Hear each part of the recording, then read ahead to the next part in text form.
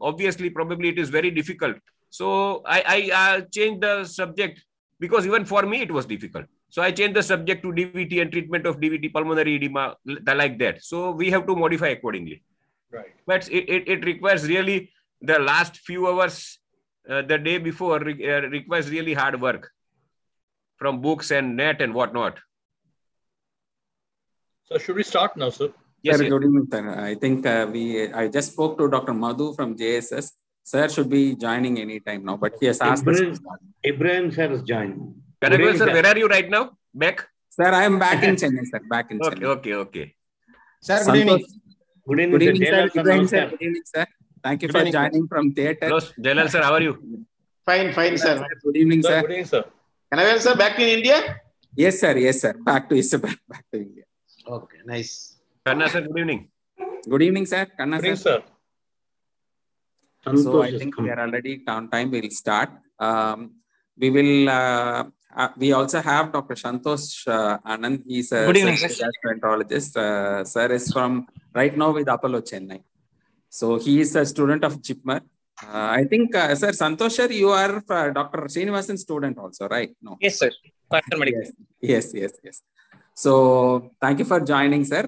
We will have the presentation from BJ Medical College, Dr. Amik Rathi. He's kindly contributed by Professor Pankaj Modi. He's a case of surgical jaundice. Dr. Amik will be presenting now, and I am sure Dr. Anil Herur and Dr. Madhu will be joining us shortly, but I request the faculty to please take over. Amik, you please introduce yourself, your assistant professors and your head of the department, and start your presentation. Yes, sir. Good evening, everyone.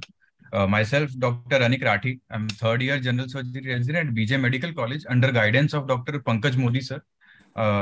We currently in our unit, we are the Friday surgical unit with 4 consultants. Dr. Pankaj Modi, sir, as the head of unit. Dr. Maulik Mehta, sir. Dr. Hardik Bhatt, sir. And Dr. Dipali Sadhu, ma'am, as the assistant professors in the unit, sir. Today, I'll be presenting the case on obstructive jaundice.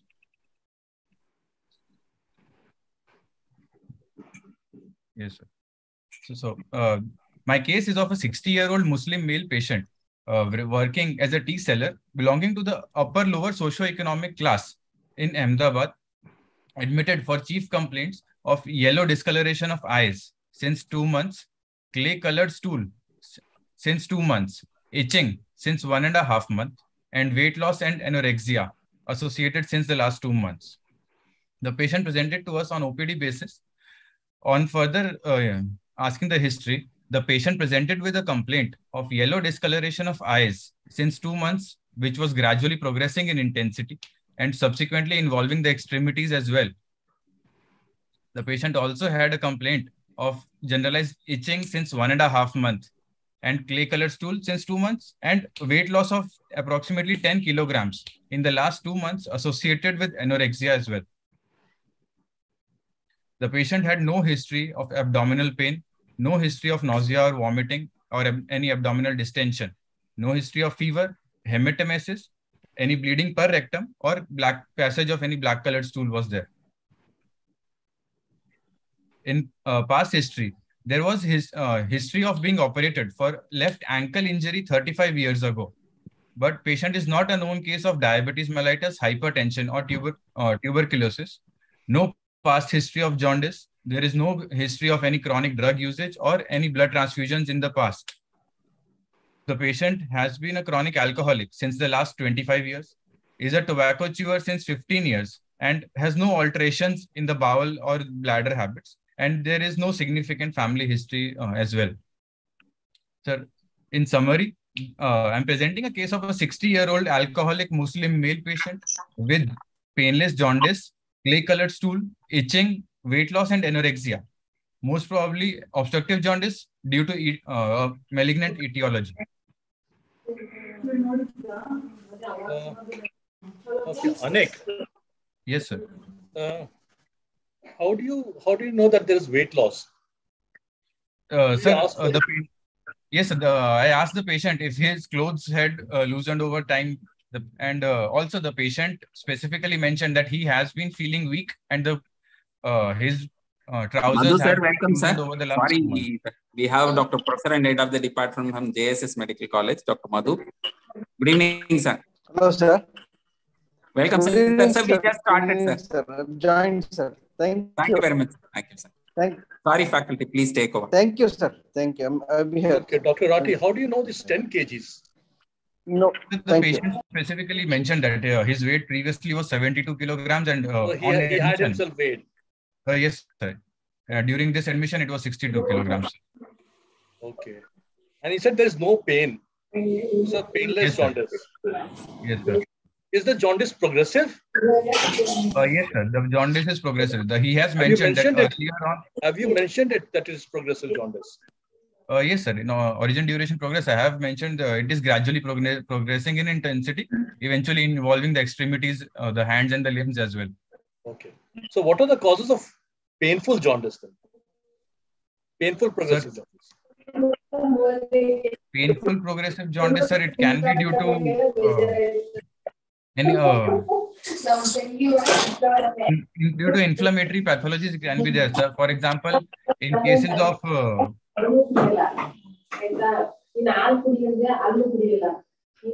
Just a second.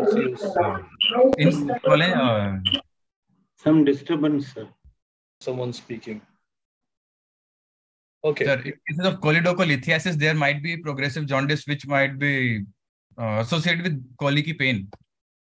Any other cause? Sir, there might, in cases of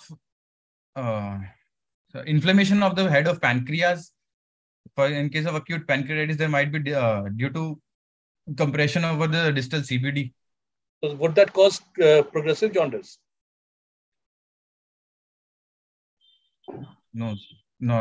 Any Sir. periampullary malignancies which can be painful, they can cause painful progressive obstructive jaundice. So, I'm not aware, sir. Can see a head. Ankit, I need to know what is the status of his urine. You have not mentioned about the urine color. Sir, there is the yellow discoloration of urine, deepening of the color. Yes, sir. Okay, so can you just elaborate on the urine color, whether it was always yellow color or in between getting normal color? No, sir. It has been yellow colored since the last 2 months, sir. So, Ankit, why is the urine dark in obstructive jaundice? Sir, in cases of obstructive jaundice, there is no passage of bile pigments into the. Yeah, go on. There is no passage of the bile pigments into the duodenum, which causes increased circulation of conjugated bilirubin in the blood, which is filtered by the kidneys and.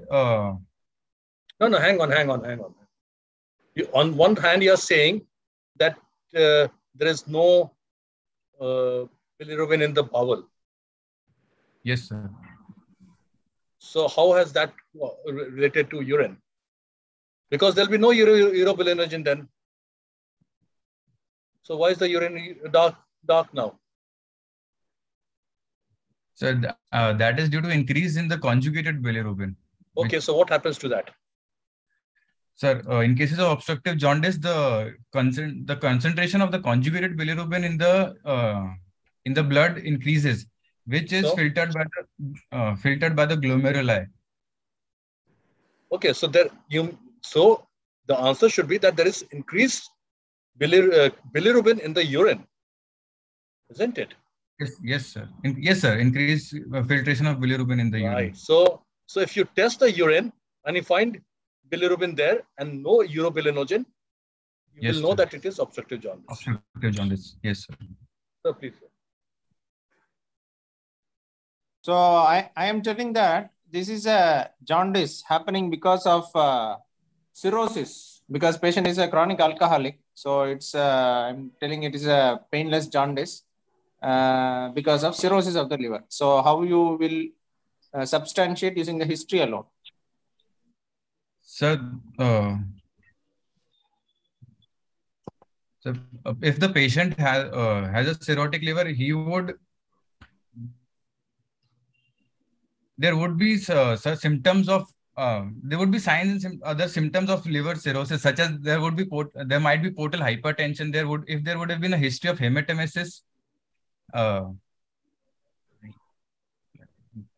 So can you just elaborate the symptoms of progressive liver cell failure due to cirrhosis?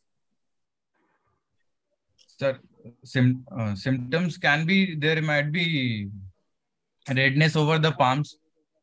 As we said, there might be what is that called as redness over the palms? Have you ever seen? Palmar erythema. Okay. Have you ever seen that palmar erythema? No, sir. I have not. We can't see. In Indians, we cannot see that. Okay. Only in fair skin people we will be able to see. What else? Easy signs, easy symptoms of portal hypertension or cirrhosis. So the patient might present with complaints of either hematemesis or bleeding per rectum.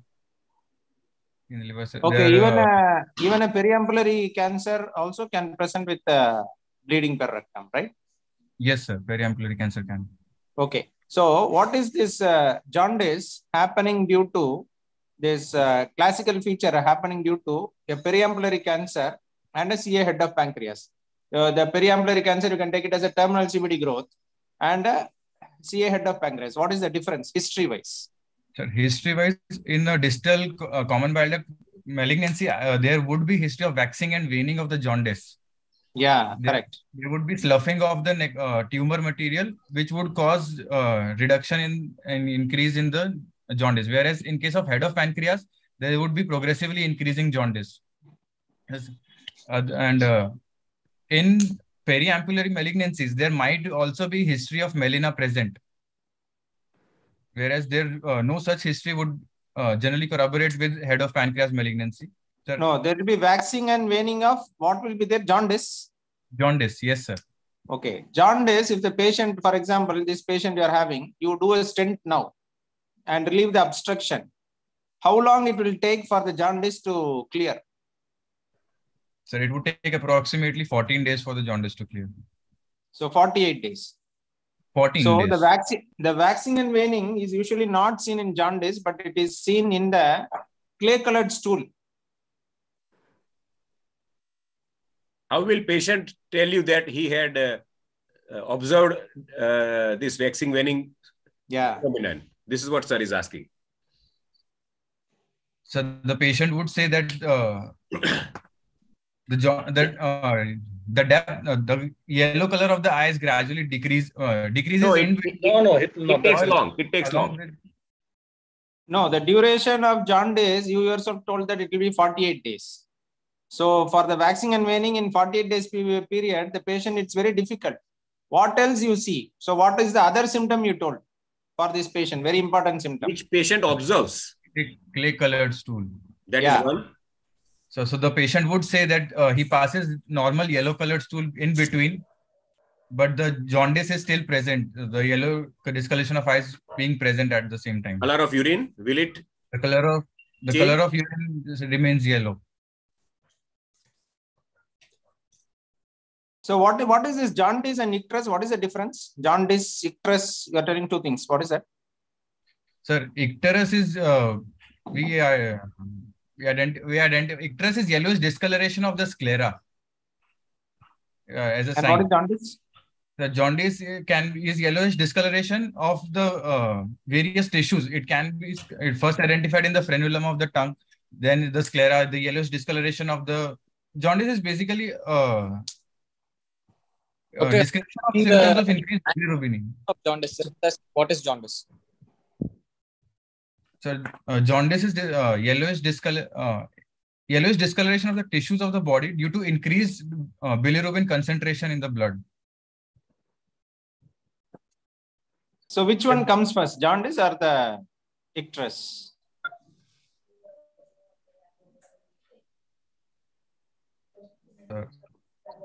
Are they synonyms? Or is there a difference? Look, icterus can be, look, Anik, icterus or yellowish color discoloration can be because of bilirubin and other causes. You get me? Sir. Well, jaundice is because of increased bilirubin. Yes, sir. Yes, sir. What is latent jaundice? You hear me? I don't know. Yes, latent sir. Jaundice.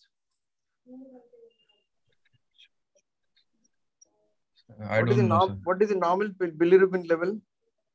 So normally bilirubin level is less than total bilirubin less than 1.5 milligrams per deciliter, sir. Okay. In latent bilirubin is slight increase, biochemical increase in serum bilirubin, but clinically you may not be able to make out the jaundice, isn't it? Yes. That is called as latent jaundice. But what do you mean that word? Supposing commonly we say this patient is icteric, isn't it? That is a common terminology. The patient is icteric, when patient is jaundice.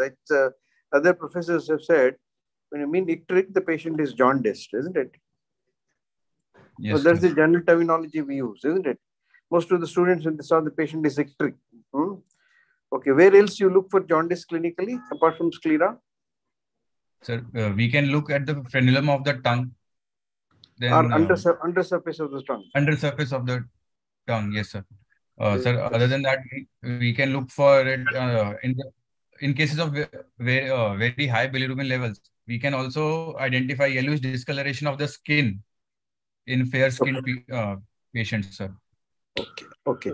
It's more evident. You get the sclera to get the jaundice first. Sorry, sir, sclera has high elastin fibers, high concentration of elastin fibers, which have a high affinity for bilirubin. Hence, anything else? That's a good point. Anything else? One more. Sir, another point, the sclera having an opaque background is totally white, which increases the contrast for why it is totally white? The sclera has no melanin pigment. So invariably, the pigmentation, melanin pigment is the reason why it blur the development. So to suppose you say that the jaundice to occur in the sclera, it has to be more than around 3. And how much it should be for the skin? Sir, to be in the skin, it has to be more than 7 to 8 milligrams per deciliter. More than 6, so it has to be there. So the two reasons, one is because of the elastin, which has the, especially you have the high, bilirubin has a high affinity for this elastin, and the sclera has large quantity of elastin. Second, the sclera has no melanin pigment, so it will not be able to blur the color change. So that is why you are obviously able to see that color area. Yes. What is Thomas the difference between intermittent jaundice and the waxing waning jaundice? Sir, in intermittent jaundice, there would be the patient would be free of symptoms in between. There would be no there would be a time phase when there would be no jaundice. Whereas in waxing and waning, the jaundice would decrease, but still would be present, sir.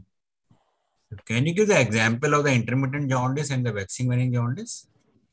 Sir, intermittent jaundice can be seen in cholangitis, most commonly. Waxing and waning is a presentation of many things.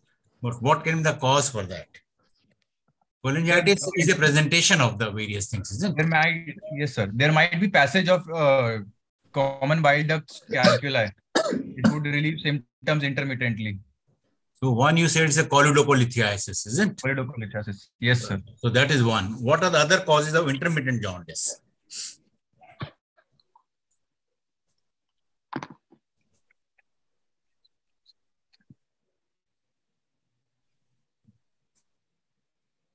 Do you know any condition where something comes in the bile duct and then it goes away and then again it comes in bile duct? Sir, ascariasis? Yes, ascariasis. So if you are staying in Kashmir area, Jammu Kashmir area, that will be the first diagnosis, in fact. Okay, after the choledocholitis, that will be the first diagnosis. Now, does your patient has got a Charcot triad or not? No, sir. The patient has no complaint of any abdominal pain, fever, or jaundice. Sorry, jaundice is there, progressively increasing jaundice, but no fever or abdominal pain, sir. Okay. But can you tell what are the causes of the Charcot triad? Sure. In Charcot triad, sir, the patient complains of intermittent pain due to colic spasmodic pain of the bile duct. There might be fever due to stasis of the bile duct, which gets relieved on passage of the bile. That is, tell the causes. what are the various causes which can lead to this triad? One is the choledocholitis, isn't it? Yes, sir. Choledocholitis is one. Tell the other causes. It might be due to cholecystitis as well. Yes. Yes, it can occur because of that. Yes. Any other causes?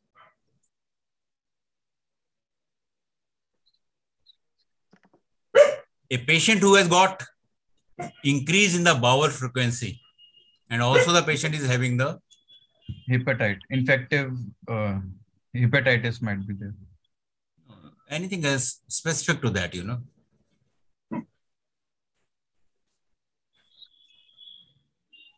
Have you heard about the sclerosing cholangitis? Yes, sir. Primary sclerosing cholangitis. Or primary or secondary, no? Yes, sir. Yeah. So it can occur in that also. Now tell, what are the causes of that the sclera is yellow, but the urine is white?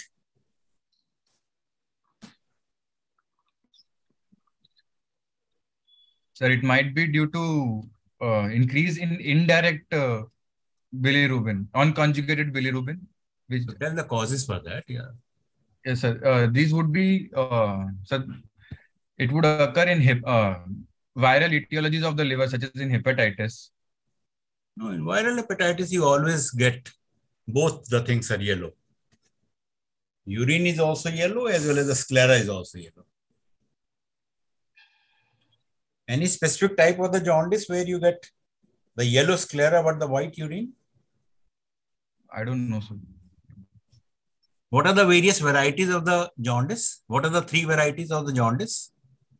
Sir, it can be divided into pre-hepatic, hepatic, and post-hepatic jaundice. So, tell in the pre-hepatic, what will happen?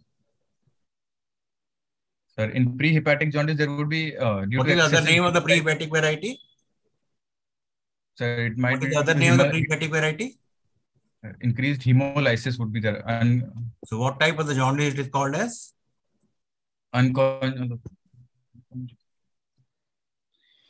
Hemolytic jaundice.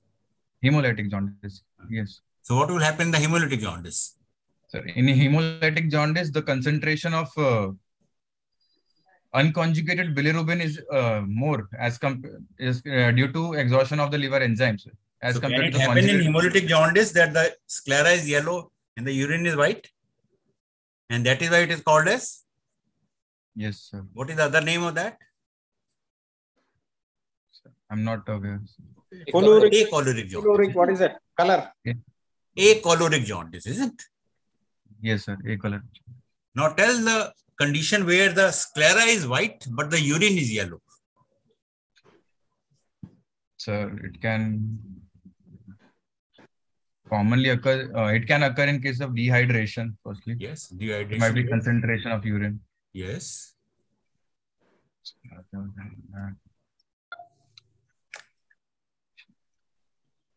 The commonest cause of having the slight yellow urine, but the sclera is white. Sir, if the patient is on anti-tubercular drugs. Yes, it can occur because of that. Something more common drug, which is many of us take. Many of the patient will say that I'm taking this drug.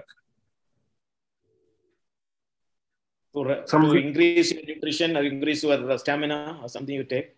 Some B complex or antioxidants. Any B complex, na? Yes. Any B complex you are taking, you will find that urine is getting yellow. Na? And in fact, the commonest cause of the yellow urine is the first sample.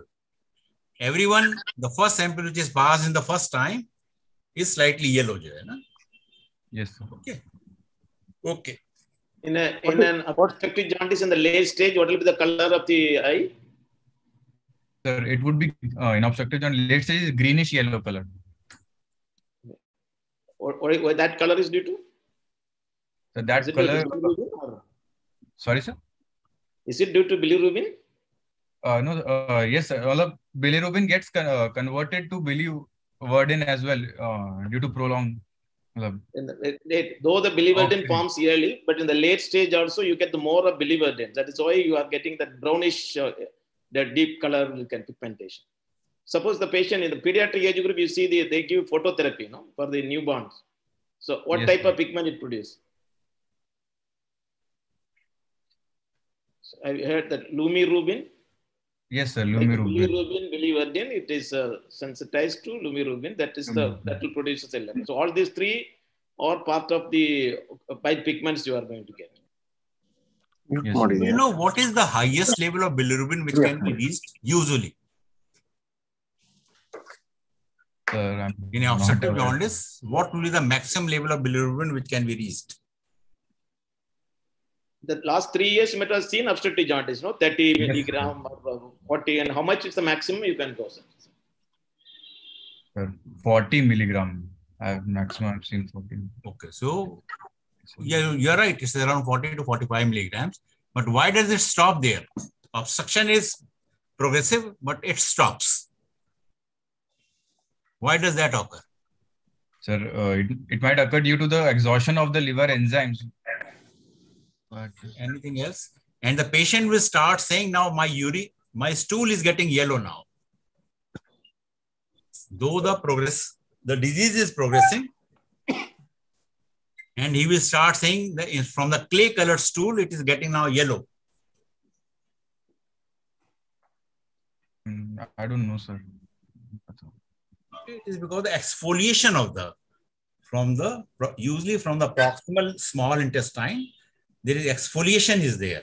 And that is why that start coming into the gut, into the lumen of that. And that's why the stool starts becoming yellow there. And that is why it's a plateau which is there around 40 to 40. Usually. Preferably don't use the term clay color. The clay color is normal clay is not that. What is going to ask for the patient? Whitish, pale colored stool. Whatever the color he has, in which people they have some color, but there is a change of the paleness or the lightening of that color is more significant than using the term as a clay, because the clay color is different in different parts. Yes, sir. So you told about pruritus, right? Yes, sir. Patient has pruritus, sir. So can you just spell the word pruritus? Pruritis. Yeah. So it is not an inflammation. So it is not pruritus, TIS. It is TUS, pruritus. Okay. Okay, you have to keep it in mind. And why does this pruritus happen? Sir, pruritus occurs mainly due to increase in the bile salts in the blood, namely ursodeoxycholic acid and the cholic acid, which causes increase, which get deposited in the dermis of the skin, which causes itching associated with histamine release in the subcutaneous region. So which happens first, the jaundice, yellowish discoloration, or the pruritus? Which happens first? So the yellowish discoloration occurs first, followed by pruritus, sir. Okay. So sir was asking about what is the highest amount of bilirubin you have seen. So can you just tell me in these 3 years, you are in the final year? Yes, sir. Sir, maximum I have seen is 35 milligrams per deciliter, sir. Okay, what happens after that? If the bilirubin continues to increase, there is no loss of bilirubin from the body, it continues to increase, the blood level of bilirubin is increasing. What happens beyond that level?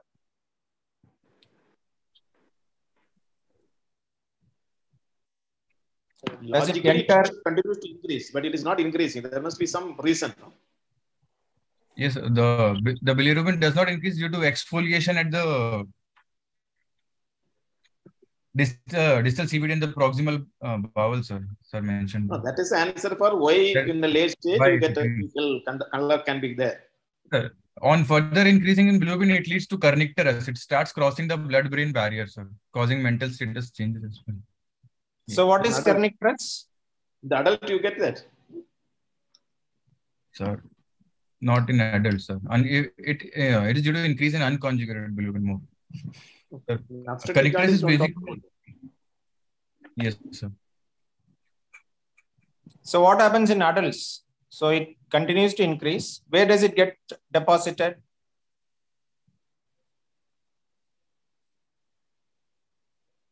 Do you see any extrapyramidal symptoms?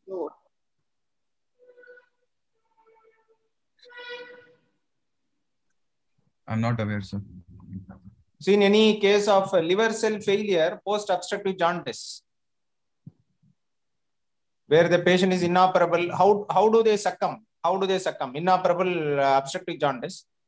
So increase in the level of bilirubin in the blood. What harm it causes to the body? I have not seen, sir. So any action of this bilirubin on heart rate?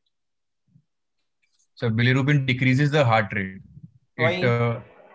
Sir, it acts at the SA node, thus decreasing its activity, causing decrease in the heart rate, sir. Okay. And you have told about some treatment history. There was some ankle procedure done 35 years. 35 so is it any relevance? Any relevance to that? No, sir. Okay. So what will be the relevant treatment history you have to see in jaundice cases? Sir, firstly, I would like to know if there is any past history of jaundice in the previously, if there is any chronic drug usage. For example, some drugs which are causing jaundice. For example, as in valproate, sir. Then if he's previously operated, then I would like to know if he has had jaundice in the past. There might be anesthetic drugs causing jaundice, such as halothane. Then any history of blood transfusions, if there, that would help me to rule out hemolytic causes of jaundice in this in a patient, sir.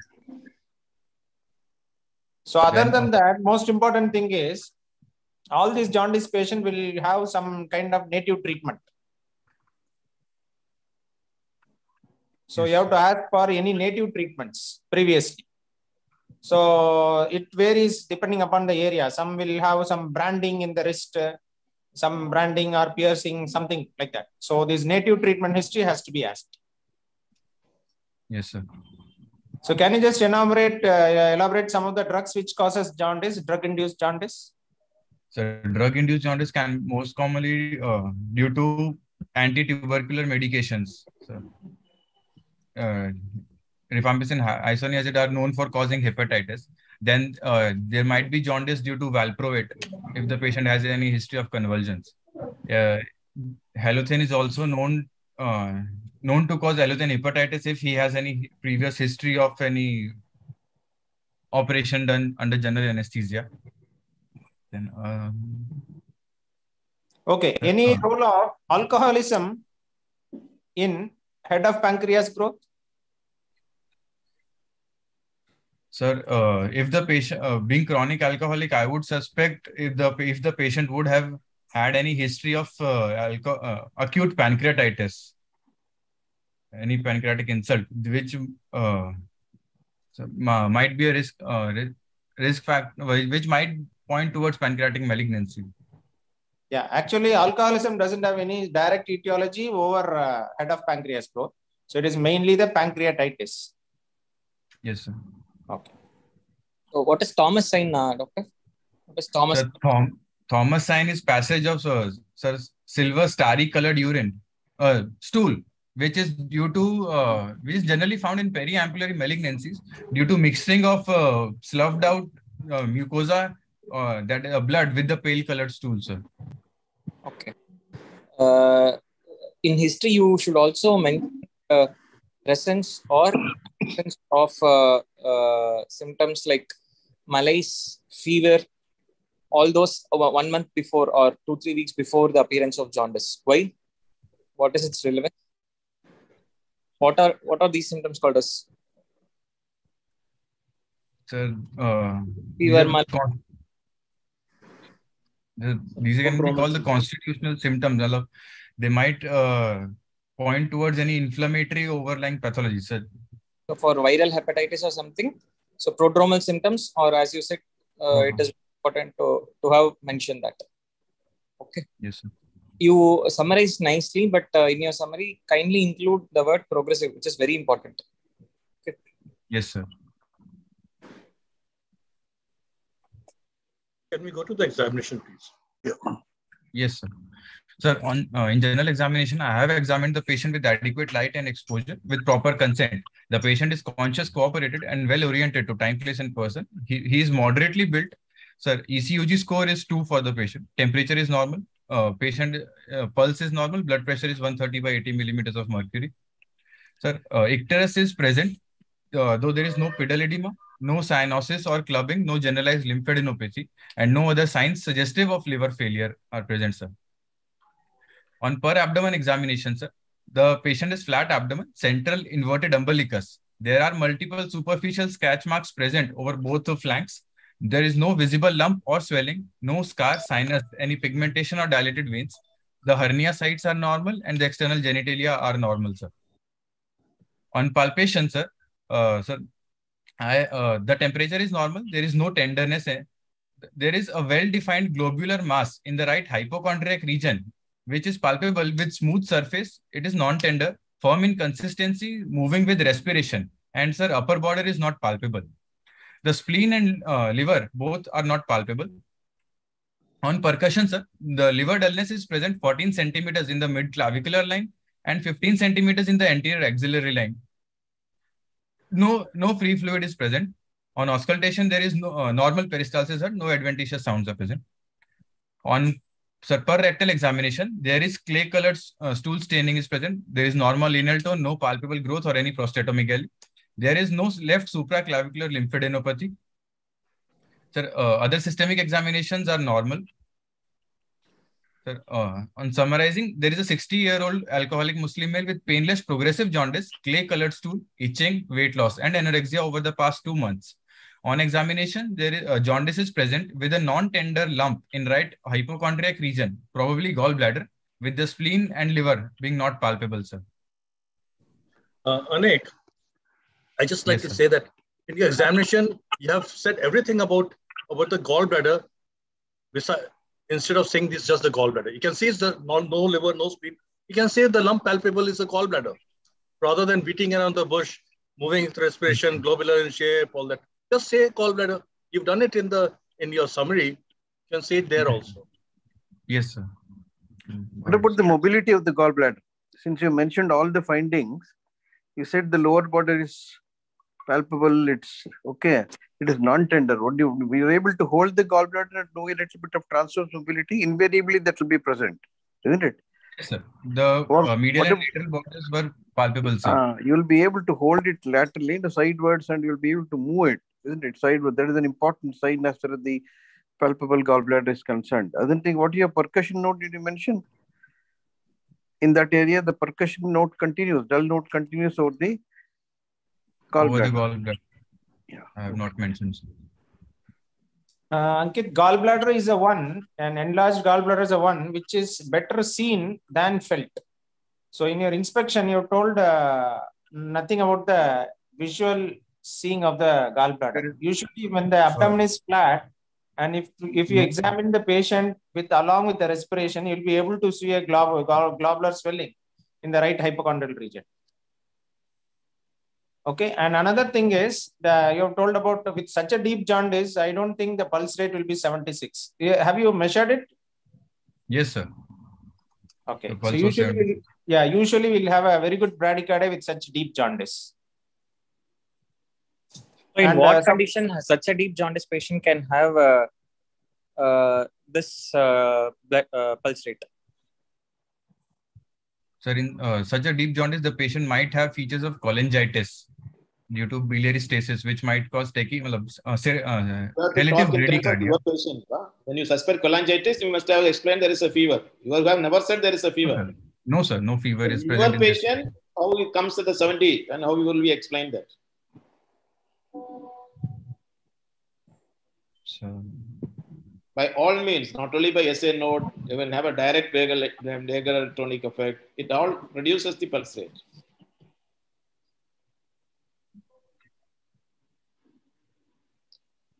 You have to maybe you have to explain that it is anxious. You are examining, you are as a foreign, the neighbor you are explaining or examining the patient. That always increases the anxiety to the patient. Yes, sir. So that can sometimes increase, but you must be careful enough to put that. Yes, sir. You have put the last word as a patient is alcoholic. Why do you want to brand him as an alcoholic? Yes, sir. The patient has been taking. What do you mean by alcoholic? The patient has been taking alcohol since the past 25 years. And in this case, Is there alcohol dependence? alcoholic. Is there alcohol dependence? Yes, sir. The patient is dependent on can't do without alcohol. Yes, sir. He needs to take alcohol daily. Physical dependence in alcohol, only then you must use the term. Otherwise, you must Just say consumes alcohol. You can consume alcohol daily and not be an alcoholic. Okay? Yes. Also, don't mention the religion until it has got something to do with the case, please. Right? Never label anyone like that. Yes, sir. Okay. How will you proceed now? Sir, my provisional diagnosis is obstructive jaundice, mostly due to a malignant etiology. My first differential would be a carcinoma head of the pancreas, the periampullary malignancy, a cholangiocarcinoma, or a carcinoma gallbladder. I would like to first hang on. Carcinoma head of pancreas is different from periampullary?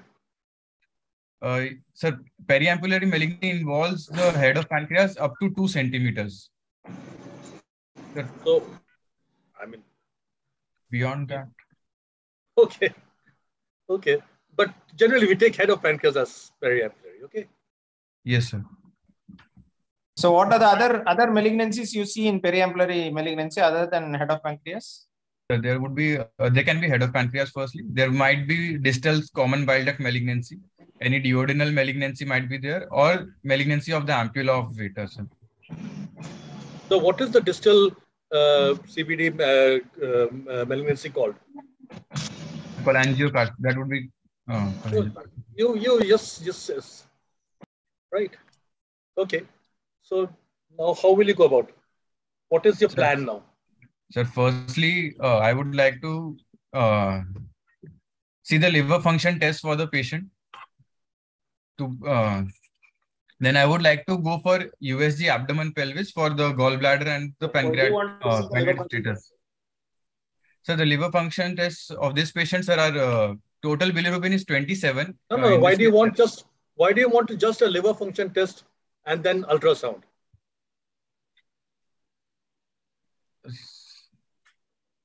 Sir, I'm suspecting a malignant obstructive jaundice. I would. You are right that you will do liver function, and you see 26. Is it any? It gives you any clue? Sir, direct bilirubin is significantly raised. That would point towards obstructive jaundice. Sir, also alkaline phosphatase. Liver function test will help you to say whether it is what type of jaundice. Second, yes, it will help you to say that whether it is benign or malignant also. Yes, sir. To some extent, but most of the time when there is bilirubin is more than 15, you will not think of a benign cause as a first cause. When it is going at a higher level, there is more in favor of the case. Malignancy. Yes, sir. And your alkaline phosphatase level also very high level, that can also help you. So liver function test will give you a clue to do that. Yes, sir. But the controversy there, which one you do first, ultrasound or liver function test first? Sir, firstly, I would like to go for ultrasound in this case. So that is better to go as a physical examination, as an extended arm of the clinical examination. But if you do the ultrasound, then you can do. There is nothing wrong on that. Doing a liver function test, especially also the. Go ahead. What else you look for in the liver function? Is PT-NR, other things are important? CTBT? Yes, sir. INR in this case would be important, sir, as the INR is a direct indication of the synthetic function of the liver. Also, due to cholestatic, due to obstructive jaundice. Anik, it is prothrombin time, not INR. Sorry, sir. Prothrombin time. So the prothrombin time would be raised in this case. There would be obstructive jaundice, which would decrease the amount of bile in the terminal ileum, thus disabling the fat absorption, which would decrease the absorption of vitamin K, which is essential for. Okay, hang on. We didn't ask you so much. So it's okay. Okay, you do that. What else? Is it that only that this is a direct liver function? Any other is only secreted by the liver, synthesized by the liver? Sir, other enzymes would be aspartate transaminase and alanine transaminases are secreted by the liver. Enzymes, sir. What about alkaline phosphatase? What about alkaline phosphatase?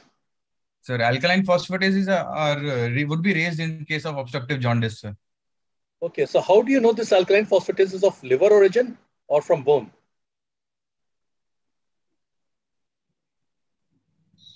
In bone also, alkaline phosphatase is rises, no? Yes. If there is any mechanism to differentiate that. You can do additional some tests. It is called heat resistant.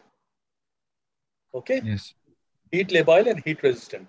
Okay. Yes, sir. Okay, the patient is in front of you. Right. The patient is in front of you. Right, go on.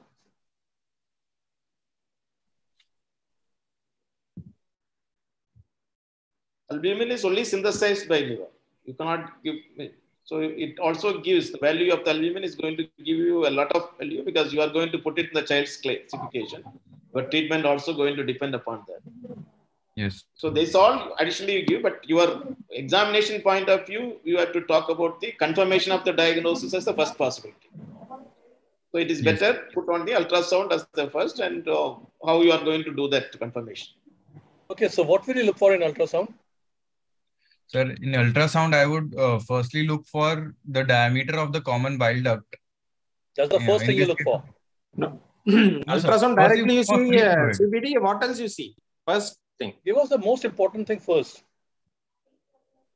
So firstly, I would look for if any free fluid is present in the abdomen or not. Would you look for any tissue? You're palpating something. What was your clinical examination finding? Most important clinical examination finding? Gallbladder was palpable. Yeah. You see that? There would, yes, sir, distended gallbladder to rule out any, yes, sir, gallbladder malignancy. And also, you would like to have a look at the pancreas, no? You would like to evaluate the gallbladder. You would like to evaluate the pancreas.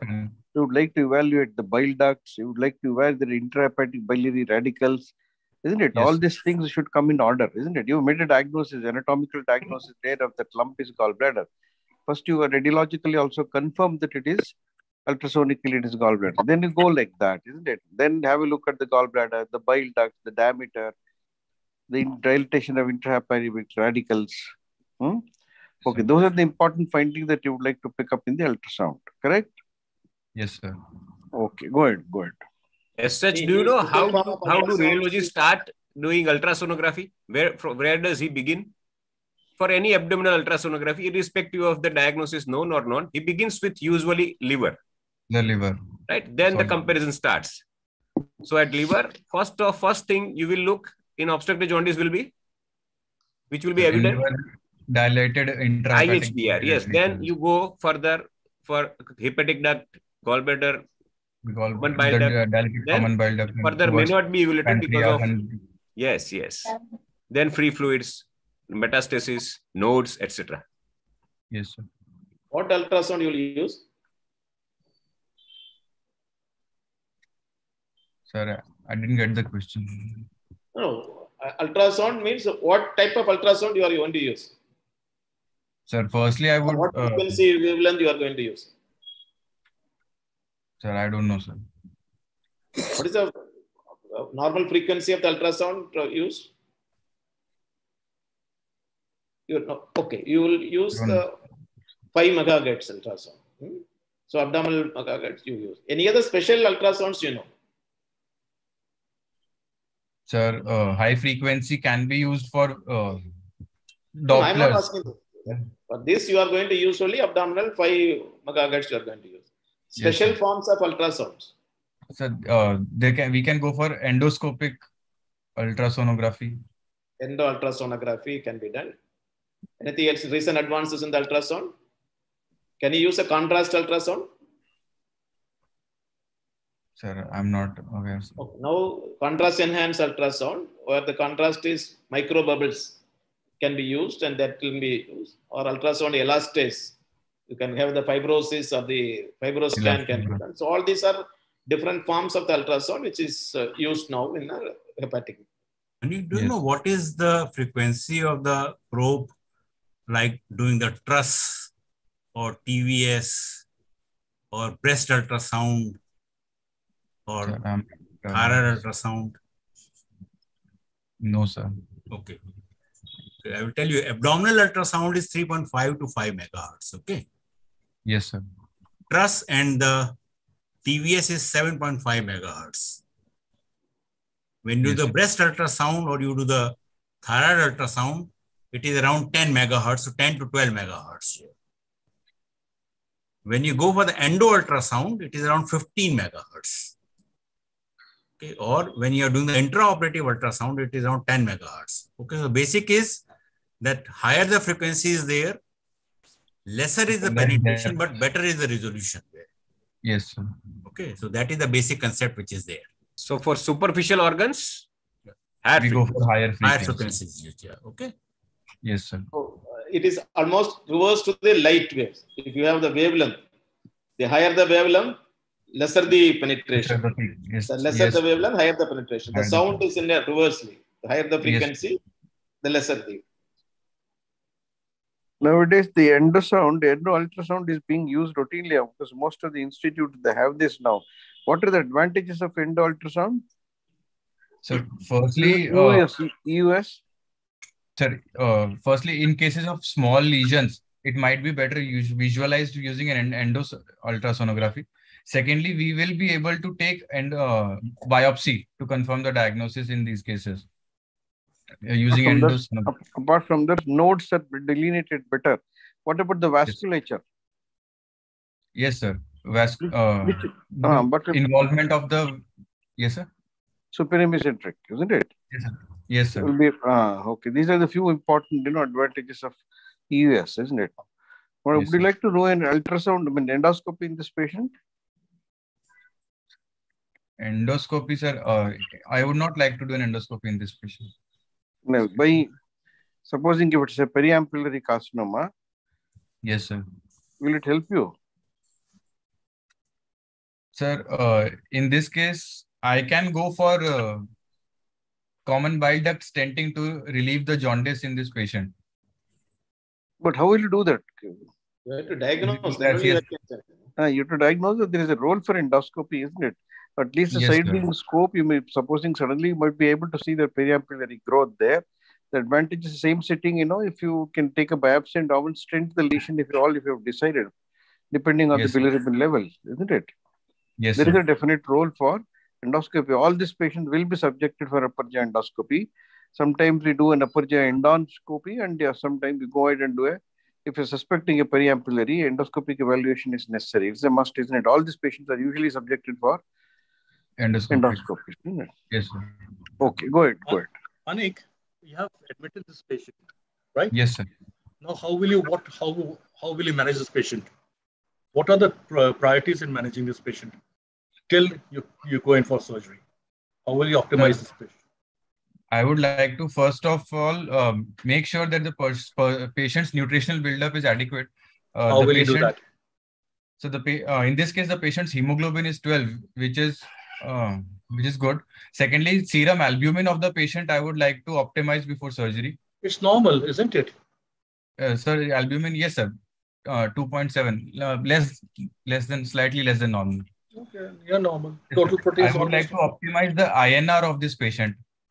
Vitamin K supplementation, I would like to give in this case. What else? Sir, prior to surgery, I would also start the patient on high protein as well as high glucose diet. Why would you do that? Sir, and how will you do that? Sir, the patient is taking orally. So firstly, I would like to start orally a high protein glucose diet. Secondly, I would like to keep the patient hydrated in this case using dextrose as well as DNS, IV fluids. I would like to give. Why not normal saline? Why do you want to give dextrose or DNS? Sir, I would like to. Okay, what happens? What happens if you just give 5% in this patient?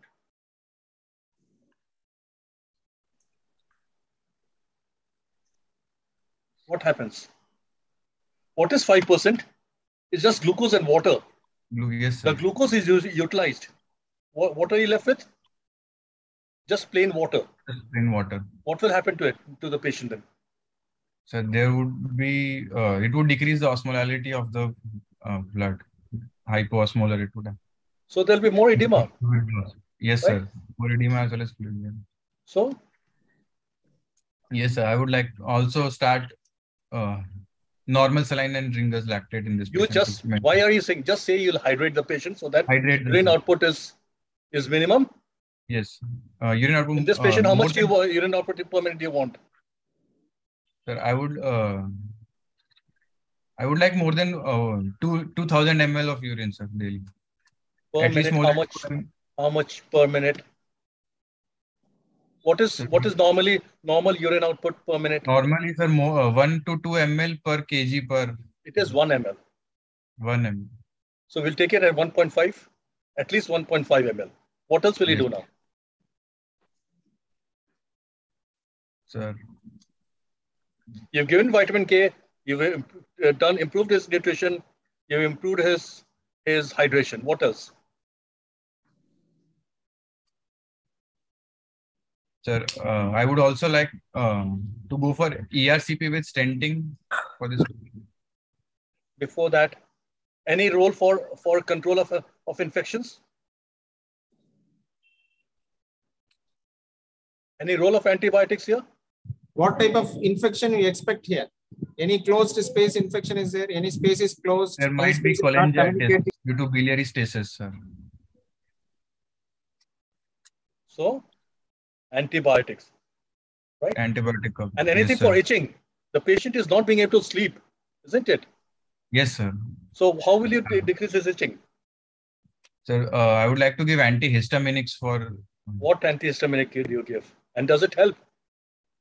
What antihistaminic do you give?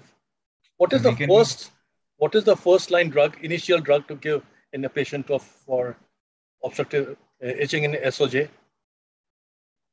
Is it antihistamines?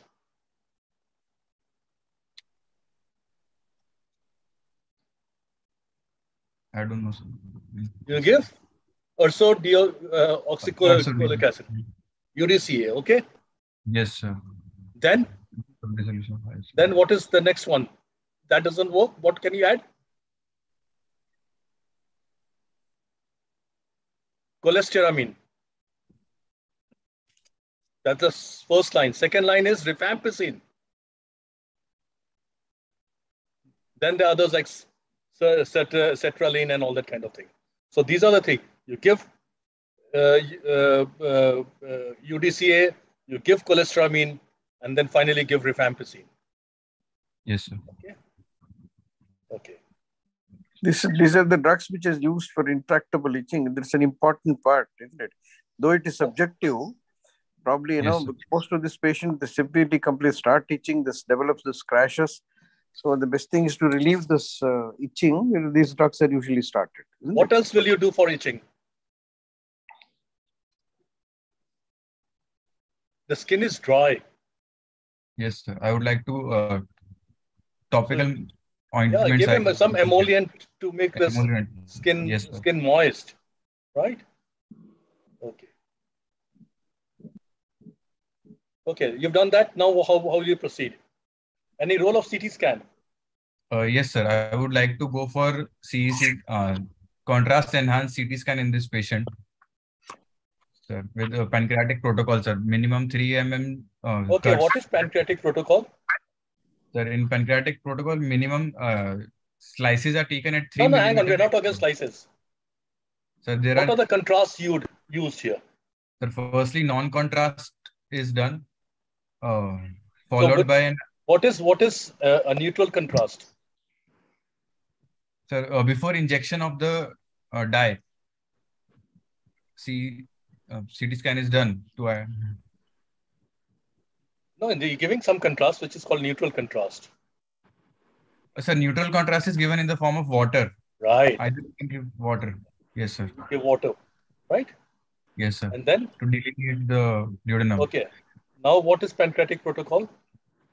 Sir, CT scan is done at 3 points. Sir, firstly, a non-contrast CT scan is done. Secondly, CT scan is done at the arterial phase, approximately 30 seconds after injection of dye. And after that, at the portal phase, 70 seconds after injection of dye. And so you have pre-arterial, arterial, and portal or post-venous. Yes, sir. So please.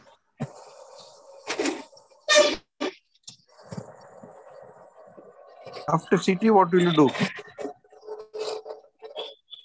Sir, after CT scan, I would like to go for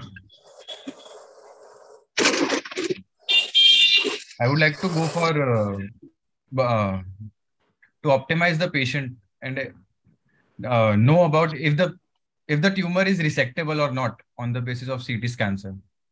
Yeah, that you have to assess whether the patient is operable or not operable. Isn't there a difference between how will you operability say and it is operable on CT scan?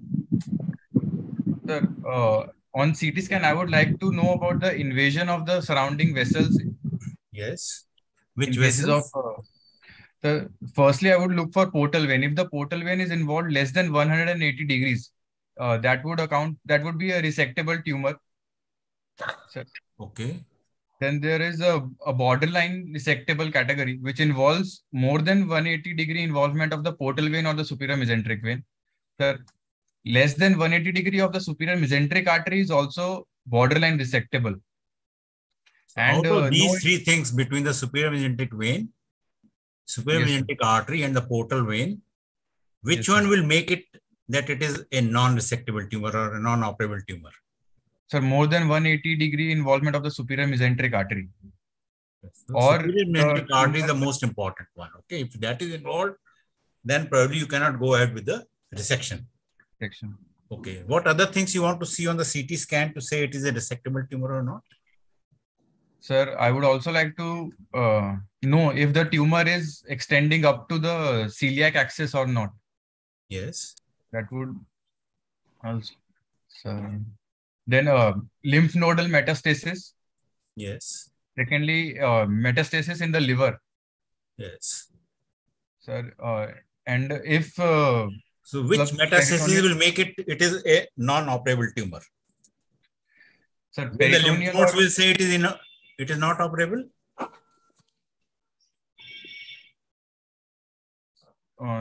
No, sir. Retroperitoneal lymph nodes, we can operate. Yes. But so which metastasis it will say on the CT scan that this is not an operable tumor? Sir, firstly, to the liver or to the peritoneum, sir. The peritoneum metastasis. No, liver can also be resected. Okay, if there's a single metastasis that can be resected, or it is localized to one lobe is there, that can also be resected. Yes, but once there's a peritoneal metastasis there, then you say probably it is not resectable. Yes, sir. Can you do something for the peritoneal metastasis also? Sir, not in this type of the tumor, but other tumors where there is a peritoneal metastasis there. Can you do something? Yes, sir. We can go for HIPEC therapy. Yes, HIPEC. Yes. What is HIPEC? You're right. You're right. You're correct. What is HIPEC? Sir. What do they do there?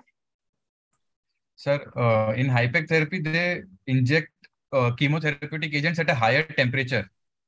And hyperthermic, you know? Hyperthermic intraperitoneal chemotherapy, is it? Yeah. Yes, sir. Right. And what is PIPEC? I don't know. Pressurized intraperitoneal aerosol chemotherapy. Yes. Doctor, what is the role of laparoscopy in this patient? Sir, laparoscopy can be done in this case to know about the resectability of the tumor. If the peritoneal metastases are present, then we can abandon the procedure. Yes, you're right. Probably what happens is it resectability or inoperability? So what is the difference between resectable tumor and inoperable tumor?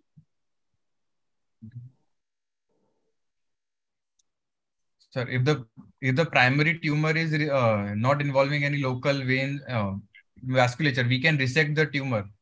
But if the metastasis is present, then it would be inoperable. We cannot remove the Whole Yeah, malignancy. Yes. both are not synonymous. Both are not synonymous. Yes, So in Yes, this sir. case, as sir was asking, laparoscopy will help to differentiate whether it is inoperable or an operable tumor, Inoperable or not not. a resectable or unresectable tumor.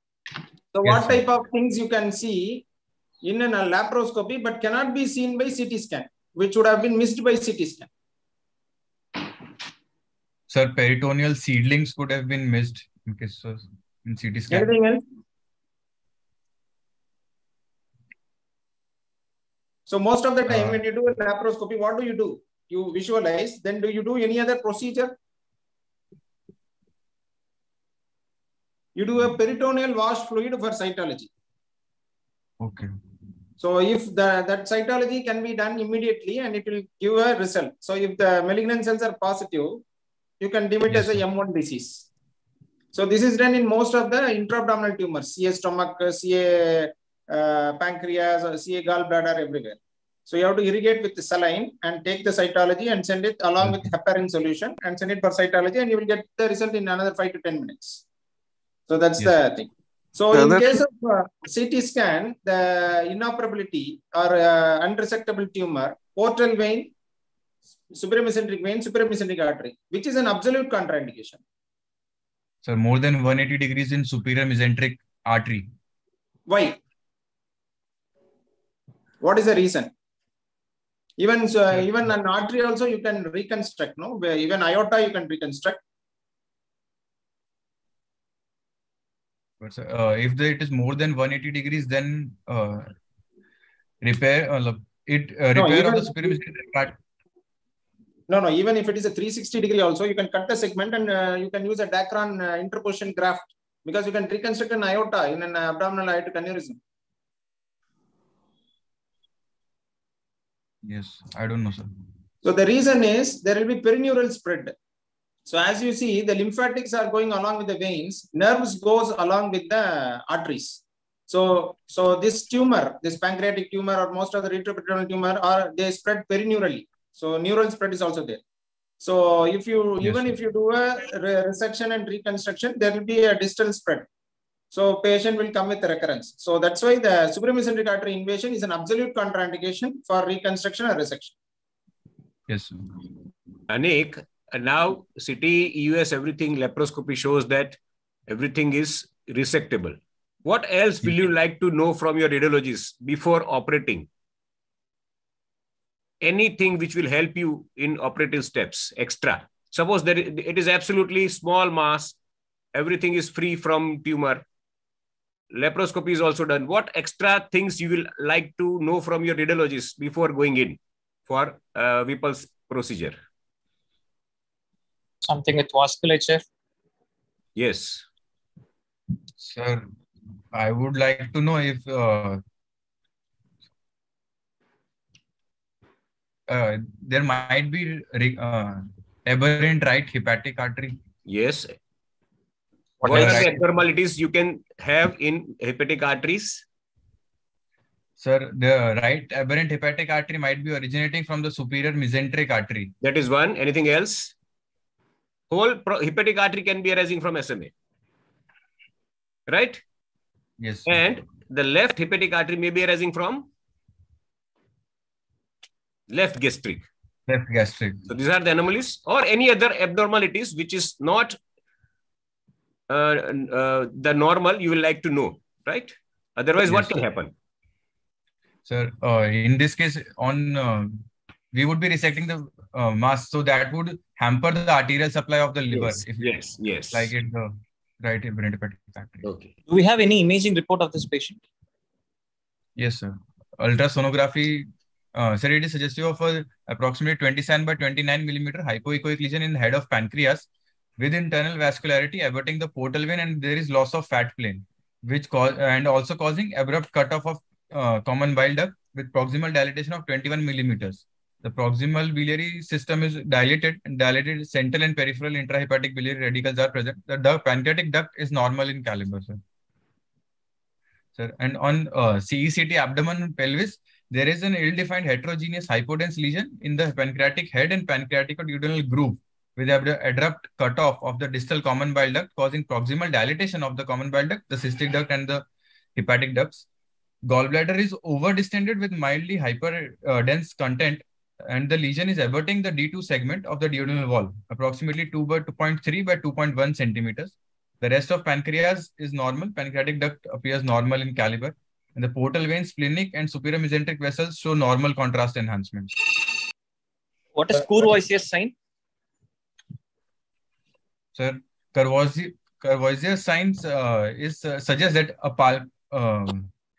palpable gallbladder would most probably. Is it sign or law which you're asking for? Courvoisier's law, sir. Courvoisier's law. Yeah. That's it. Yeah, I don't know, sir. You're right. He's asking for Courvoisier's law. Law Same is one. a You rule. started. Will you start now? It's a rule. Courvoisier's rule. So it has some exceptions. Always rules have some exceptions. No? These are all You the started clues for with- you. You started, Will. What happens? What is the definition of a Courvoisier? Start should in an obstructed jaundice or in a jaundice patient continue. Anik, you're there or have you disappeared? Yes, sir. Yes, sir. You are right. You are right. Carry on. Don't worry. Sir, You started well. in cases of obstructive jaundice, if there is a palpable gallbladder, then that would rule out a benign etiology and point towards a malignant etiology. So actually, you should include the words painless jaundice with a palpable gallbladder is unlikely to be due to a gallstone. Okay, those words are important. Unlikely. It is not rule out. It is unlikely. As sir said, there are certain exceptions. So what are the exceptions for Courvoisier's law? Sir, exception, there can be a double impacted stone at what does that mean? Impacted stone at the neck of gallbladder and a distal common bile duct stone, choledocholithiasis. It might present with a distended gallbladder. Okay, what else? See, you are telling one exception in which benign condition with a palpable gallbladder. Now tell me malignant conditions without palpable gallbladder.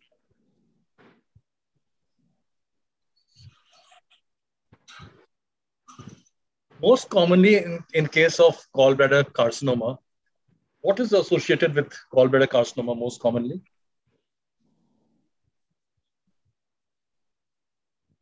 There might be chronic fibrosis of the stones. Stones. Right? Long-standing stones. So what happens to the gallbladder then? So the gallbladder would be contracted and fibrosis. So it can be malignancy without. Yes, sir. Since you are this, what are the other causes for a palpable gallbladder? Sir, a benign condition. Yes, sir. A painful. So we'll close in 5 minutes, sir. It's 9:15, so we'll close in 5 minutes. A painful palpable gallbladder would point towards I would suspect pyocele in that case.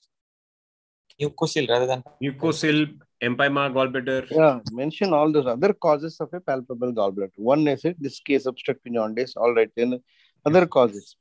Sir, the other two conditions.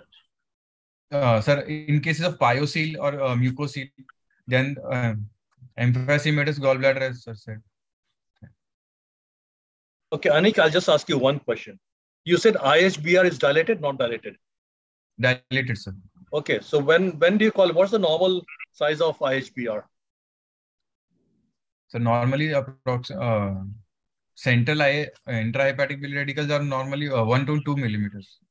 It's 4 millimeters. More than 4 millimeters is dilated. Yes. So what is double duct sign? So double duct sign is there in the periampullary region. There is dilatation of the common bile duct as well as the pancreatic duct, which can be seen in ultrasonography or EUS, ER, or CECT abdomen pelvis as well. Any idea in which malignancy it was described? Sir, ampulla of was described in head of pancreas malignancy. Okay, so in this patient, you see growth in the region of head of pancreas and pancreadural groove. There is dilatation of CBD and upstream, but there is no dilatation of MPD. So, what is this most likely to be? Sorry, it can be distal CBD. Okay. So in your differential diagnosis, you kept a CA head of pancreas as first one. So Yes, sir. only thing which worried me was it's a painless progressive jaundice. Yes, sir. Usually carcinoma head of pancreas present with pain, 70%, only 30% present without the head of pancreas. So still you can mention periampullary carcinoma as first one. Only thing which made you against periampullary carcinoma was absence of waxing and waning. Yes, sir. So waxing and waning happens in ampullary carcinoma, not distal cholangiocarcinoma. Okay, only the ampulla shrivels and goes off.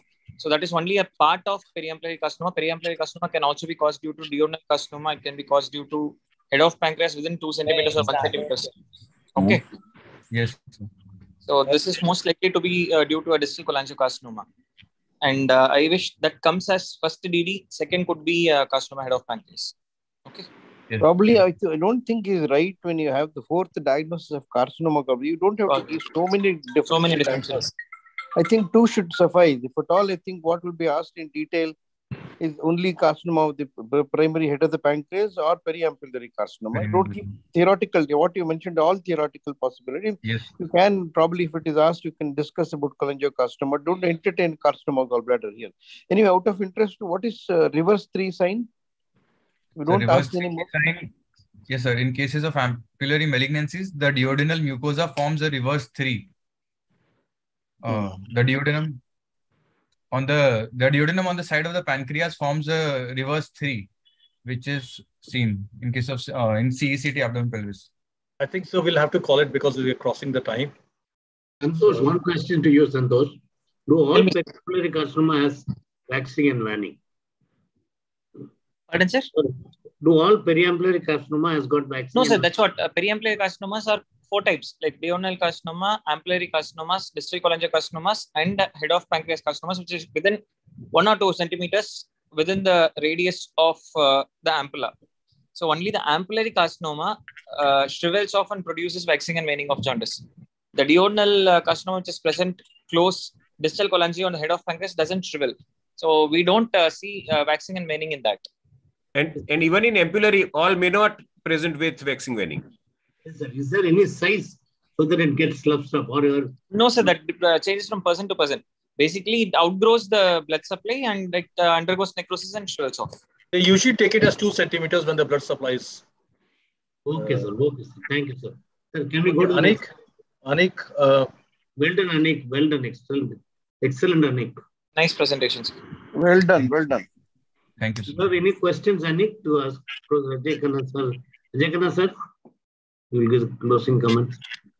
Khanna, sir, can we go to the next case? Yes, not there. We can. Very good presentation, Anik. Congrats. Thank you, sir. Professor Srinivasan, Do you have any questions to get clarified? Nicely presented. Thank you, sir. Thank you, sir.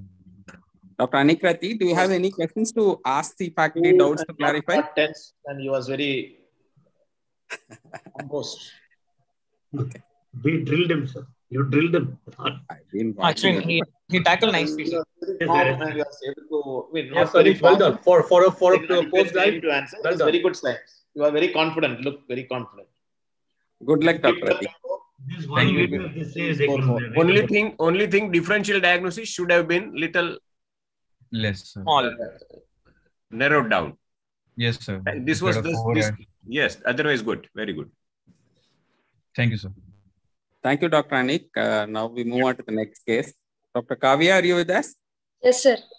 Yes, okay, sir. ma'am. Please introduce yourself, your department faculty, and then start your presentation. Okay, sir.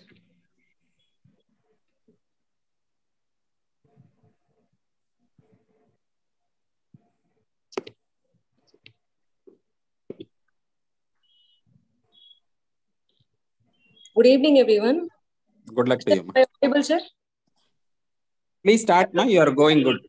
Yes, sir. I am Dr. Kavya, final year MS General Surgery postgraduate from Coimbatore Medical College.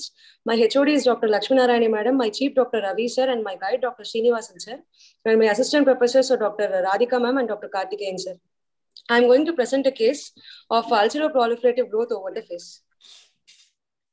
Chief complaints. A 52-year-old female patient hailing from Kandasamy Palayam, Erode, who is a homemaker, presented to her OPD with chief complaints of ulcer proliferative growth in the right nasolabial fold since 1 year. History of presenting illness. Patient was apparently normal 1 year back when she noticed a nodule in her right nasolabial fold, for which she went to a private practitioner where she had undergone nodular excision, following which she was referred to a tertiary care center, but she was a treatment defaulter. And then she again developed a nodular lesion in the right nasolabial fold after 2 months, which ruptured into an ulcer, which was initially small in size, gradually progressed to present size, almost 3 times the initial size, to involve right upper lip and right nostril, not associated with pain. History of episodic bleeding present from the ulcer. No history of loss of sensation. No history of itching.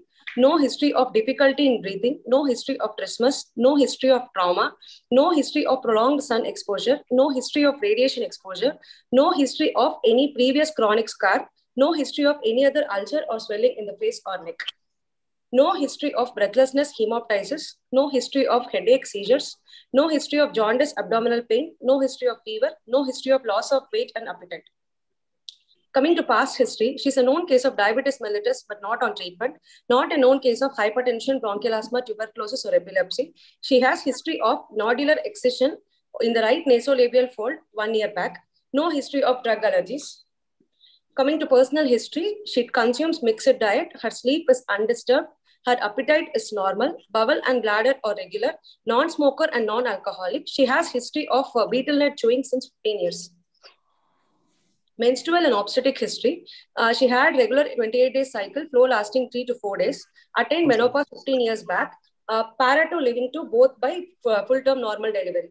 So coming to summary of this case, based on history, a 52-year-old female patient presented with chief complaints of ulceroproliferative growth in the right nasolabial fold since 1 year, for which she had undergone excision. After 2 months, again developed a nodule which ruptured into an ulcer, gradually increased in size, not associated with pain, with history of episodic bleeding and blackish discoloration of ulcer edges, with no ulcer or swelling elsewhere in the body. Sir, should I proceed with examination or? You wait. You say probably what is your probable diagnosis, so the faculty can take over. What is nodular excision? Sir, just go to the first slide. Yes, sir. Sir, patient 1 year back, patient noticed a nodule in her right nasolabial fold, sir, for which she had undergone excision of the nodule in the private setup. No records of the surgery available, sir. Any term like nodular excision? No, you have mentioned again and again about the nodular excision. It's a recurrent growth, sir, so I mentioned it that way, sir. So you say excision of the nodule, is it? Not the nodule. Okay, it's not like a local excision or wide excision or radical excision. So there is no term like a nodular excision, is it? Okay, sir. You just say it is excision the nodule was done, or excision of the swelling was done. Okay, sir. Right. So what do you think from all this history, that what is the problem? Sir, one year back, she had a nodule, sir, without a biopsy or without a biopsy report. She had undergone some excision. Yes. And following that, patient was referred to some tertiary care center, sir. What do you think could be your diagnosis? Probable? Why the doctor has referred the case? Sir, what? No, why the doctor has referred? You said there's no biopsy is taken, but why the doctor referred to the hair center? Sir, after excision, the biopsy report was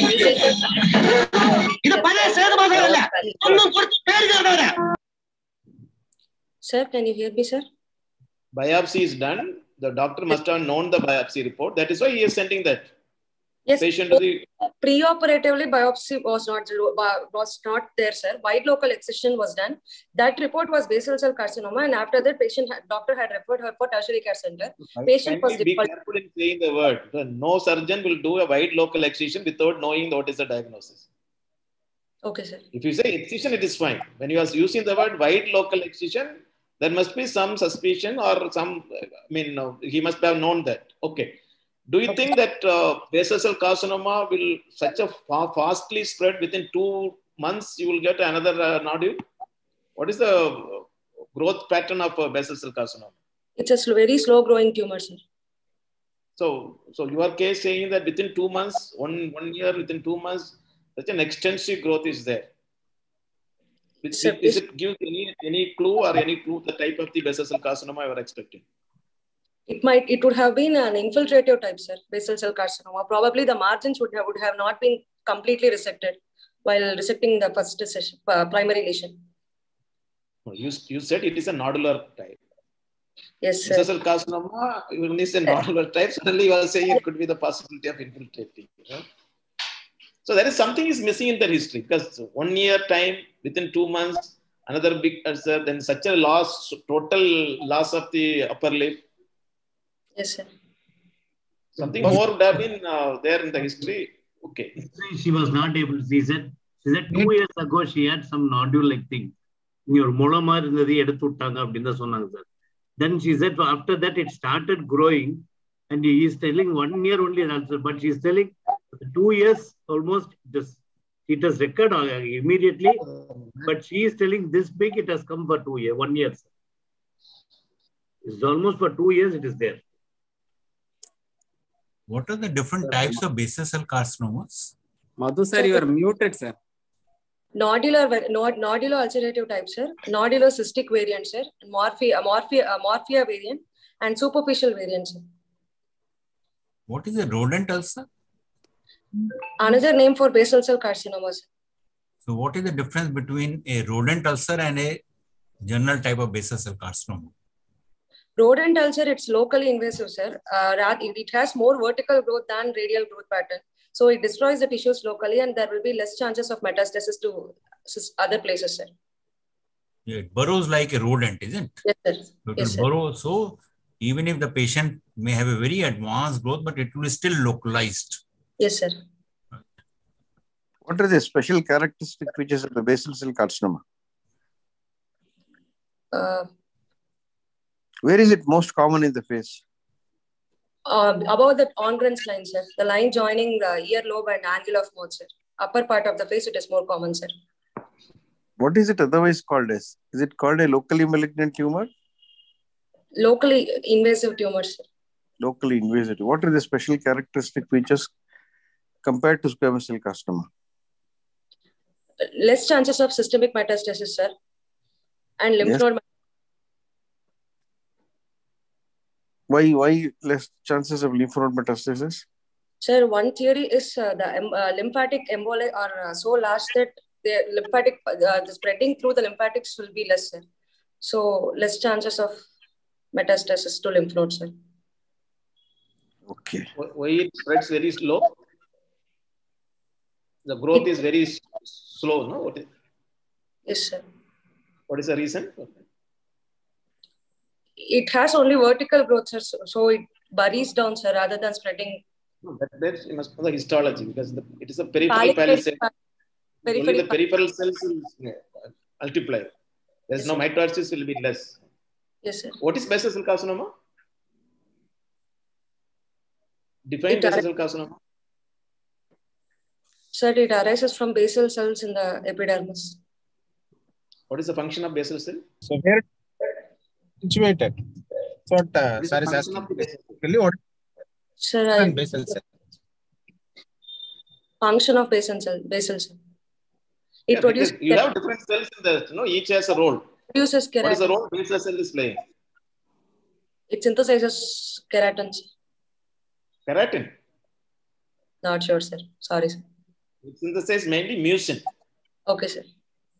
So that is the one reason why you say the retraction artifact when we say the biopsy report. The mucin will dried up. It will show an artifact in there. Okay, so the main function is only the mucin secretion. So you are going to get only. Okay, sir. What is the non-melanomatous skin arising from the epithelium, particularly the basal cell? Where else you can get basal cell carcinoma? Exposure to the sunlight. What, sir? What is the significance of that? Sir, this patient significant just increased exposure to UV radiation is one of the predisposing factors for basal cell carcinoma, sir. What is the latent period? Latent period, almost 10 to 15 years, sir. More than that, it is 20 to 50 years. It is not in the year. And your exposure to the lesser age group, less than 1 year, 2 years. So that is more significant than in an adult getting an exposure to that. Yes, sir. What are the other predisposing factors? Immunosuppression, sir. Family history. What family history? Garland syndrome, PTS, PTCA gene mutation can be there, sir. So patient will have multiple. What is the difference between this basal cell carcinoma and the costal cell carcinoma you expect in the Garland syndrome? What, sir? These you are having a single basal cell carcinoma here. Yes, sir. And what type of basal cell carcinoma you are going to expect in the Garland syndrome? Superficial types are multiple. This multiple. Multiple. So you get not a single one. Normally you are going to have a multiple. Yes, sir. What are the other predisposing factors for the multiple basal cell carcinoma? Xeroderma pigmentosum, sir. No, okay. Xeroderma pigmentosum is not producing a multiple reason. There's no need. Okay, sir. Arsenic is one of the, when you have an arsenic exposure, that can also lead on to the multiple. Yes, sir. That is a Bessex syndrome. You have both this Garland syndrome, Bessex syndrome, and the arsenic are known to produce the multiple basal cell lesions, not the single type of lesion. Yes, sir.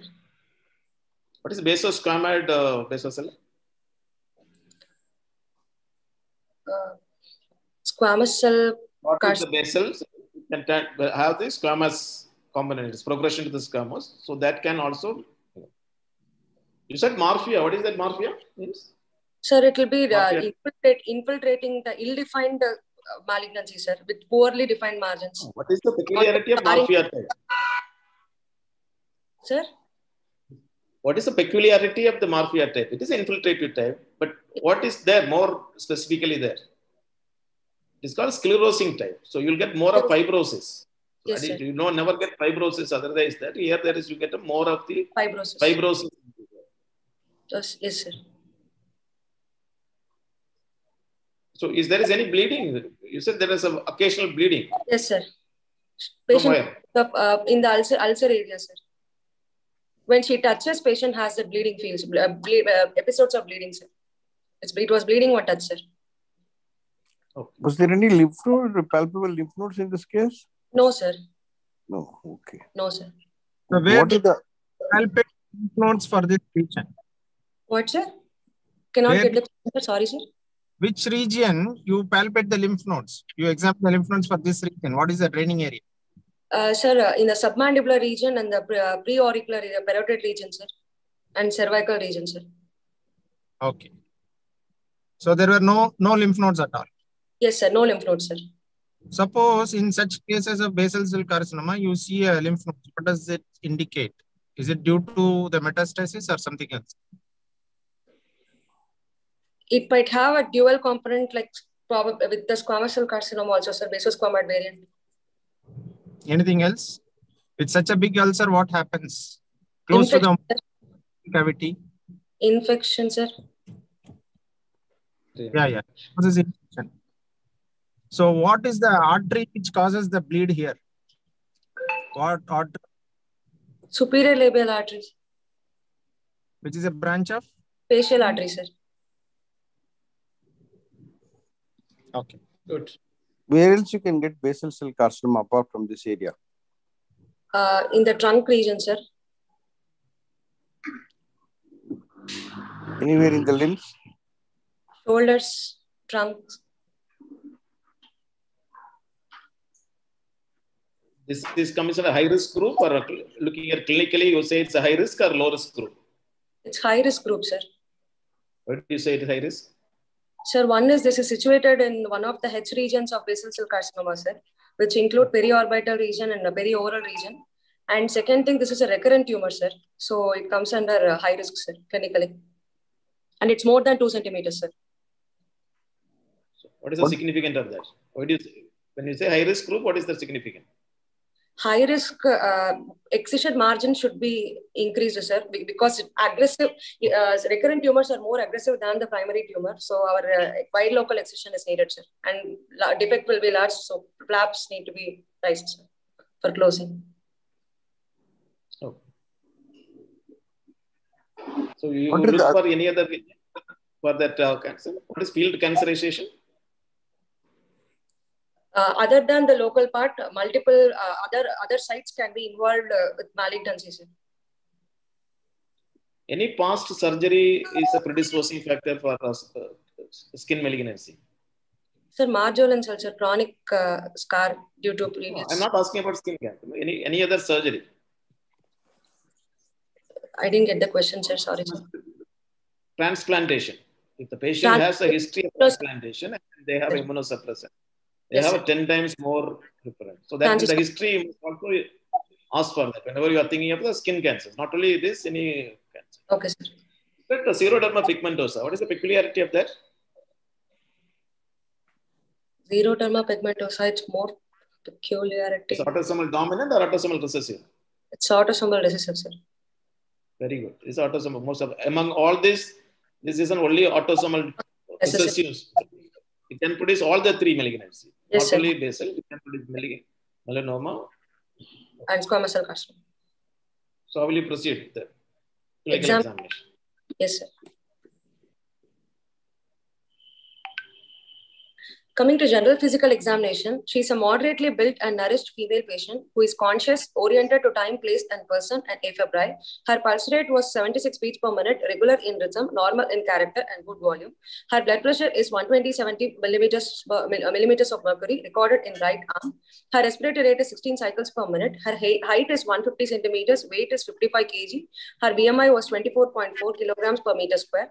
No pallor, icterus, cyanosis, clubbing, generalized lymphadenopathy, or pedal edema. Her head-to-toe examination was normal. This is the lesion. Coming to local examination, inspection, patient in sitting position in a well-lit room after getting consent under adequate light, patient's face examined from front to side. An ulceroproliferative growth of size 6 into 3 centimeter is seen over the right side of upper lip and nasolabial fold. Extends laterally till right side angle of mouth, superiorly extending into right nostril, right nasolabial fold, medially till 1 centimeter to the left of midline over the right lip.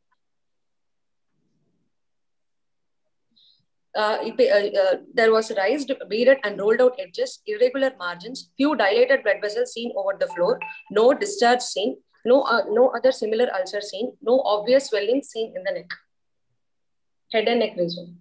Palpation, no warmth, non-tender, and ulceroproliferative growth of size 6 into 3 centimeters is palpated over the right side of the upper lip and right nasolabial fold, destroying the right upper half of the lip, extends laterally till right angle of the mouth, superiorly extending into right nostril, right nasolabial fold, medially till 1 centimeter to the left of midline over the right lip. Can you just explain how to examine the warmth? With the dorsum of the fingers, sir. On the ulcer? Yes, sir. The ulcer is surrounding the ulcer. No, this is a basic. You are presenting a case of ulcer and we are going to say it is a warmth. Sorry, sir. We'll correct it, sir. Please don't make that mistake. Yes, Either you can say the surrounding of the ulcer, that is also not important because your entire lesion is a large ulceroproliferative lesion you are going to present. Yes, putting the first sentence in the palpation as a no warm, no tenderness as a routine. Sorry, Just be sir. careful when you are Yes, an sir. ulcer. Yes, we'll correct it, sir. Sorry, sir. Oh, go ahead. Yes, sir. Raised, beaded, and rolled out edges were present. Hard and irregular margins with surrounding induration present. Few dilated blood vessels and mixed pale and red granulation tissue seen over the floor. Base is formed by right gingival region and facial muscles. Bleeding on touch. Ulcer is immobile. No other swellings palpated in neck or face. Other systemic examination, cardiovascular system is S1, S2 heard, no murmurs heard. Respiratory system, bilateral air entry present, no added sounds. Parabdomen soft, non-tender, no organomegaly. Central nervous system, no focal neurological deficit. Spine and cranium was normal. So somebody, a 52-year-old female patient presented with chief complaints of ulceroproliferative growth in right nasolabial fold since 1 year, for which she had undergone excision of the nodule. After two months, again developed a nodule in the same place, which ruptured into an ulcer, gradually progressed to present size, not associated with pain, with history of episodic bleeding and blackish discoloration of ulcer edges, with no ulcer or swelling elsewhere in the body. On examination, an ulceroproliferative growth of size 6 into 3 centimeters is palpated over the right side of upper lip and nasolabial fold, destroying it. Raised, beaded, and rolled out edges present. Hard, irregular margins with surrounding induration. present with few dilated blood vessels seen over the floor. Base is formed by right upper gingival region and facial muscles, bleeding on touch, immobile with no cervical lymphadenopathy. So can you show the ulcer? Yes, sir. Where is the base is formed with the facial muscle? Sir, in the nasolabial fold region, sir, in the upper superior portion of the ulcer, sir. It's a through and through ulcer. The rest, the entire tissue is lost. So where do you feel the base here? Sir, over the ulcer is destroying a whole of the upper lip. Yes, sir. Now, why do you want to commit by saying facial muscle? No need, no? Yes, sir.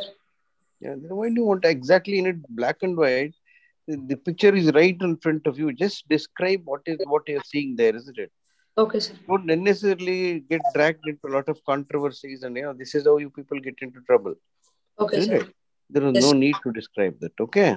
Okay, sir. Sorry, sir. We'll correct it. Okay, no problem. Rolled out edges. Yes, sir. Raised and rolled out.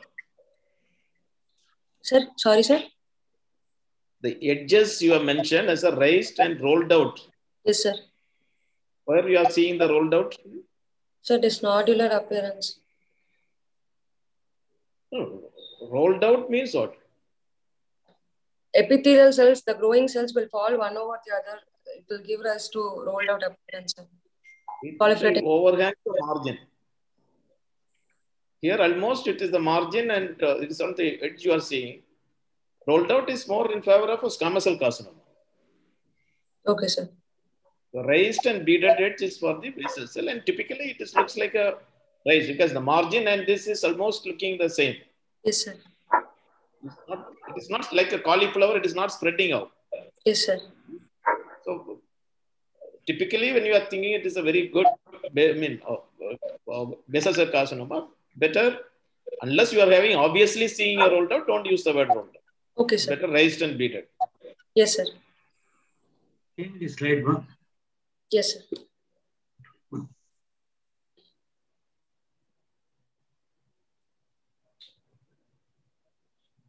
So what is your diagnosis? Kavya, sorry. Can you tell tell what is a why can't this Kavya? Why can't this be a tubercular ulcer?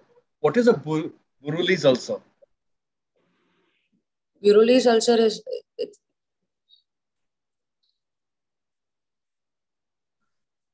sir. I don't remember, sir. Sorry, sir. It's tubercular ulcers on the face. It's kind of seen in Africa and this kind of region. Okay, sir. Yes, sir. And it can lead to, it can bore into the bones, and it can be there are so many. I mean, just can't come to a diagnosis of basal cell carcinoma. Okay, sir. Even Epstein-Barr viruses can cause this kind of destruction of the face. Yes, sir. Can you tell the anatomy of the upper You are lip? expected to see the commonest thing here because it's not a differential diagnosis, a rare discussion you can bring in. But obviously at this region, because you have the history of the nodular lesion started and it is recurrent. But tubercular sclerosis should be kept as differential here. Definitely. Okay, sir. So how I do you was proceed? just asking, what is the anatomy of the upper lip? Can you tell? Anatomy of the upper lip. Yes. What are the various parts of the upper lip? Sir, vermilion. Yes. Central. Can you just show the picture of this patient? Just show the picture.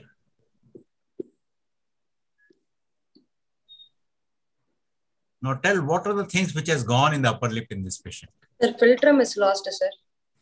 Yes. One is the philtrum is lost. Yes, sir. What and else has been lost? Right side, right upper lip and right nasolabial fold is gone, sir. No, lip. First tell about the lip. Yes, sir. What Right is happening upper. to the columella here? You know what is columella? Lateral portion of lip, sir. No, columella. Nose. The junction of the lip and the nose, which is there. Yes, sir. Okay. Yes, sir. So here it is getting infiltrated because of or lost. Yes. Yes, it's infiltrating inside. Then both the filter ridges are lost. Yes, sir. Filtrum is lost. Yes, sir. Right-sided, but median border is lost. Yes, sir. Okay. Yes, sir. So all those things are lost in the upper lip. So those are the various parts of the upper lip. Yes, sir. And what about the nose? What are the things which are there involved in the nose? Inferior floor of the right nostril is lost, sir. Yes. What about the ala of the nose? Ala of the nose are also infiltrated with growth, sir. Right side. Right side it is involved. Yes, sir. So in fact, you have to describe in those terms, because ultimately when you are going to do a reconstruction, yes, sir, then all these things has to be repaired. Yes, sir. Okay, so from that point of view, it is important to know that what are the various things which has gone in this ulcer when you're going for the wide excision. Okay, sir. Okay. Okay, so with such a big ulcer, doctor, the oral commissure cannot be closed at all. Yes, sir. Right. So you have not mentioned anything about the eating habits, whether the patient was able to eat or drink. How is the articulation? How is the speech and all? Her speech is pronunciation is has altered significantly, sir. Whatever she's speaking, she's not able to speak properly. But otherwise, her eating habits, everything are normal, sir. Do you think drinking is possible with this one? Patient told possible, sir, but not possible, sir. Actually, it's not possible, right? Sir. Because the commissure has gone. The commissure is very important thing in lip architecture. So once the commissure is gone, even an angle deviation of mouth in facial palsy, yes, sir, or hemiplegia will have dribbling. Salivary dribbling will be there. So yes, to mention about excess salivation, because the saliva can erode or digest the base and cause further bleeding. So these yes, are all the important things which you have to mention in the history. Okay, sir. So you mentioned about the induration. So how far the induration is felt from the edge of the ulcer? That is very important because the resection is going to be based on the induration margin only and not on the margin of the ulcer. Yes, sir. So how far it is extending? Immediately below the edges, the induration was felt, sir. Around 1 centimeter from the angle of the mouth, sir. So why is this induration is seen? Why it is felt? It's infiltrating. So if an ulcer is an indurated ulcer, what does that mean? Most probably it's a squamous cell carcinomas usually will have induration, sir. No, any malignancy, any malignant ulcer or a long-standing ulcer can have induration. Okay, sir. So that's the reason. So, so what else you want to see clinically? Because when you are telling that the patient is having some amount of involvement of the upper jaw, right? Yes, sir. So you have to mention about the opening of the mouth, whether she is able to open the mouth. So what does it called? The inability to open the mouth, what is it called as? Trismus, sir. So was there any trismus here? No, sir. Will this ulcer can cause trismus? This can cause, sir, if it infiltrates the hard palate. Hard palate? No. Not how does it? How does trismus happen? In an oral ulcer or oral cavity lesion, how does a trismus happens? Fibrosis of the muscles, intraoral muscles, buccal.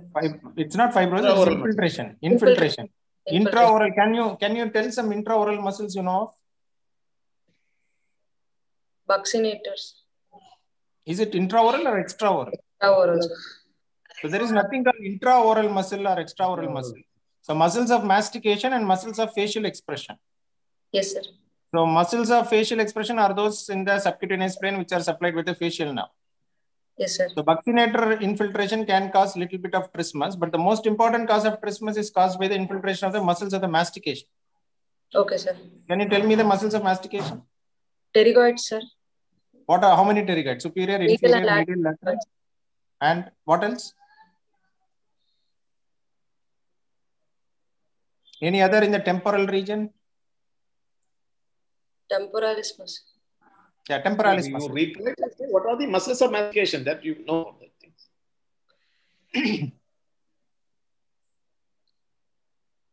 Any other muscle here? Close to the parotid region? Starts with M. Hypometricus. Starts with M. Masseter. Masseter, sir. Yes, Yeah, sir. have you heard of the muscle? Sir, yes. Masseter? Yeah. Yes. So the main muscles are Filtration of all the masseter, muscles medial, was, lateral pterygoids, discussed. and temporalis. Yes, sir. So which is the elevator? Or there are two actions, no? Elevation and depression, right? Yes, sir. For opening of the mouth. Yes, sir. So which joint the movement happens?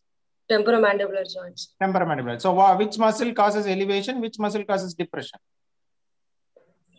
Temporalis causes elevation, sir. And depression is caused by pterygoid muscle, sir. Which pterygoid? Medial pterygoids. Okay, actually 3 muscles cause elevation and only 1 muscle cause depression. Okay. Lateral pterygoid. Yes. Lateral pterygoid. So infiltration of the lateral pterygoid can cause medial pterygoid and lateral pterygoid arising from where? What, sir? Medial pterygoid and lateral pterygoid are arising from which part? What is the origin? Pterygoid part of temporal. Temporalis muscle comes from the temporal. Yes, sir. Sir, I don't remember. Both come from the lateral pterygoid. One is on the medial side, one is from the lateral side. It's not from the two different same pterygoid, medial and lateral side it comes. Yes, sir. So what is the nerve supply of all these muscles of mastication?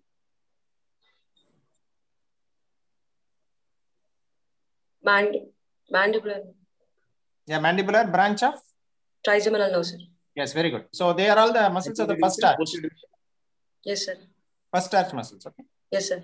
So here in this patient, you told that upper jaw forms the floor. Upper jaw forms the floor. Yes, sir. Right? So do you like to do any other clinical examination to assess how much the upper jaw is involved?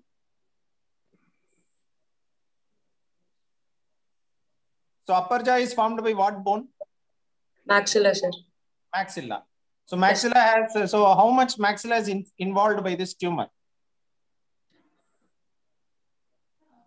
So you can see the maxilla anterior and lateral, right?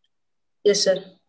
And inferior part by oral examination. How will you assess the maxilla superior part and posterior part? Any clinical examination is there? I don't know, sir. Sorry, sir. You can do a post-nasal examination. Post-nasal examination, how you examine the adenoids, no, in kids. Yes, sir. In adenoids, you assess the post-nasal examination. Like similarly, you can assess the maxilla's posterior margin. Okay, sir. And also another thing is, since maxilla is involved, so there is something called maxilla enters into the nasal cavity through some meatus. What is that called? The ostia of the maxilla enters into the. There are a lot of meatus, right? Superior meatus, inferior, middle meatus. So where does it open? Maxilla and the middle meatus, sir. Middle meatus. So how can you examine the middle meatus? Through a nasal examination. So in the local area examination, you have to mention about the nose. Okay, sir. No, nasal cavity, you mentioned about the philtrum and the external nares alone, but you have not mentioned about how the lesion is there in the middle meatus. Okay, that also has to be mentioned. Yes, sir. So, how do you want to? Any surrogacy symptom will be there when the maxilla is involved?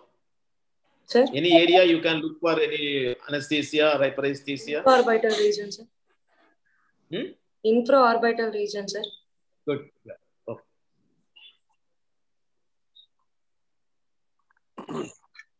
We will ask her to proceed with the diagnosis. How do you confirm the diagnosis, Ma? Sir, first we'll do radiological investigation, sir, to look for the local invasion of CT facial bone, sir. And we'll do incision biopsy, sir, for this case. Do you need a CT at this point first? Sir, in order to look for the infiltration into maxilla and nasal, the level of extent of nasal involvement, sir.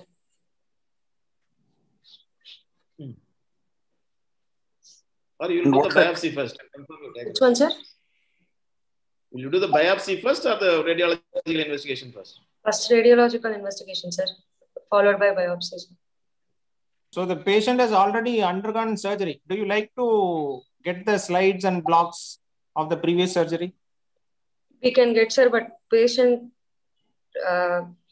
proper details of the surgery or nothing was available, sir, the patient. No, if at all, if they're available, you should ask first that Yes, one, sir. get them reviewed, isn't it? Okay. Before Yes, you enter biopsy, isn't it? Yes, Only sir. in the absence of those details, yes, sir. probably you can just go ahead and do re-biopsy. But otherwise, if they're available, you can ask for a review. Huh? Yes, sir. Yes, sir. Okay. So even if the details are not available, the history itself will give you a lot of things. So Yes, the sir. things you can ask is when was the surgery done, and how many days after the surgery the tumor recurred? Was there any adjuvant treatment given, or did the patient take any other alternative medicines or anything like that? So everything has to be asked. Yes, sir. Okay, then how do you proceed? Very short time, 2 months. You may also ask for whether it's really healed or not. Sometimes it will continue that without healing itself, it will go. Okay, sir.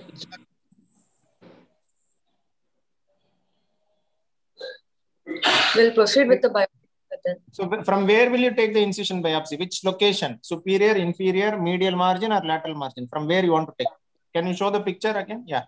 Sir, from lateral margin, sir, with the junction of normal skin. Yeah. Why you prefer that lateral margin? Sir, it's a proliferating area, so we'll get the central area is more prone for healing, sir, comparatively with the peripheral area. It's spreading. Not only that, you have got vital structures when you are in the midline, and reconstruction will be difficult. Yes, sir. So lateral you can take. Yes, sir. So if there is a lesion in the lip, imagine a lesion in the lip, okay, lower yes, lip. From where you will take? From the middle or from the lateral lip? From the lateral area, sir. No, in lip lesions, always it is preferable to go in the middle, because lip, the most important structure is a commissure. You cannot reconstruct the commissure perfectly, okay, but you can reconstruct the middle lesions. But in this particular patient, the lip is already involving the commissure. So there is no point in preserving the commissure. You can directly go ahead and do a incision biopsy from the edge of the ulcer. Yes, sir. And it is preferably better that you include the indurated area also. Yes, sir. So during the incision biopsy, so what do you expect? It will be more indurated or it will be bleeding more? What do you expect? It will be bleeding, sir. So how will you control the bleeding? If we do it in an operation theater, we can use a cautery, sir. To control. The better thing is to avoid using cautery. If at all you want to use a cautery, you can use bipolar, or otherwise you put a simple stitch so that the lesion will be compressed. The bleeding vessels will be compressed. Definitely you expect a bleeding thing. Yes, sir. Okay. And you want to do, what are the imagings you want to do here? Imaging is CT facial bone, sir, 3D reconstruction. Okay, what else? Any role of metastatic workup, CT chest you want to do? CT chest, since if diagnosis is basal cell carcinoma, mostly we don't need CT chest. A chest X-ray usually suffices. Okay, so if the histology comes as BCC, you need not take a CT chest. Suppose if it is a melanoma, if the thing comes as a nodular melanoma. We have to do staging investigation, sir. We have to do CT chest. What else? CT chest, ultrasound abdomen and pelvis. So where do these melanomas spread to abdomen? Liver, sir. Liver. So what other investigations you want to take? Suppose it is BCC only. So what other things you want to do other than this facial bone reconstruction? Anything else?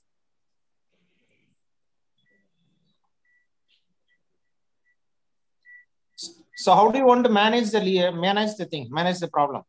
We'll discuss in tumor board, sir, this case. Okay. So what do you expect? So we'll discuss the case with the plastic surgeon, ENT, surgical oncologist, and medical oncologist, sir. No, that's fine. What could be the plan? Discussion is fine. What is the discussion for what? proceeding with either surgical management or medical management. Correct. What is the planning? Planning of treatment is fine. What is your impression about this? Supposing if you are in the tumor ward, what will you do? What are the options available for you? Sir, either we can do a wide local excision of the tumor with the reconstruction, sir, or radiotherapy can be given, sir. It's chemo resistant, so radiotherapy can be given, sir. So what do you expect in the radiotherapy? Tumor will decrease in size, sir. So it is already an ulcerated tumor. So even if it decreases in size, it will, I don't think it will decrease in size, right? It is already an ulcerated tumor. Yes. So the best thing will be a surgical management only. Yes, sir. So how do you want to do the surgery? What kind of surgery you will be planning?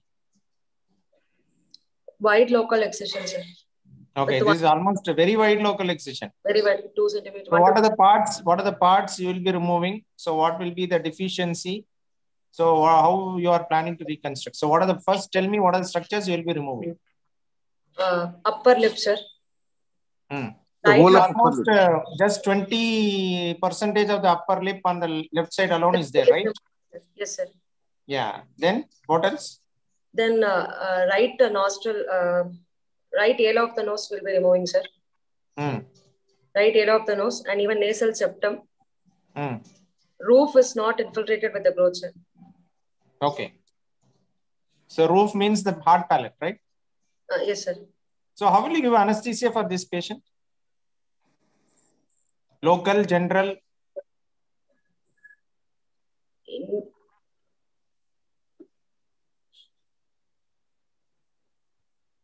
What type of anesthesia? General anesthesia or local?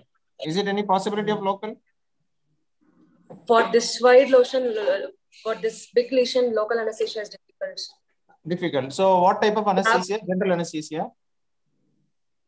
General anesthesia. So how will you put the tube here? Patient is having a oral cavity lesion. Yes. And even the nose is also a problem. So how will you put what route you are planning to do? Endotracheal. So you can do a elective tracheostomy. Okay, sir. So ideal thing for such head and neck cases where you are going to involve the oral cavity and nasal cavity, better to do a elective tracheostomy and do the surgery. Yes, and during the surgery itself, we can put a Ryle's tube. Why do you want to put a Ryle's tube? In order for feeding the patient. Yeah, very good. Post-operatively, feeding is very important. Yes, sir. So you remove part of the ale of the nose, part of the lip, and all these areas. So how you are planning to reconstruct? We can use a flap, sir. Free flap. What flap? Forehead flap we can use, sir. Forehead flap is a free flap or something else? Forehead flap is an axial flap. No, it's a pedicled flap. It's not a free flap, right? So which is better here? Free flap or a pedicled flap? Free flap is better, sir. So from where you can take a free flap for reconstruction of this lips? From forearm of the patient, sir. Very good. So what is that flap called as?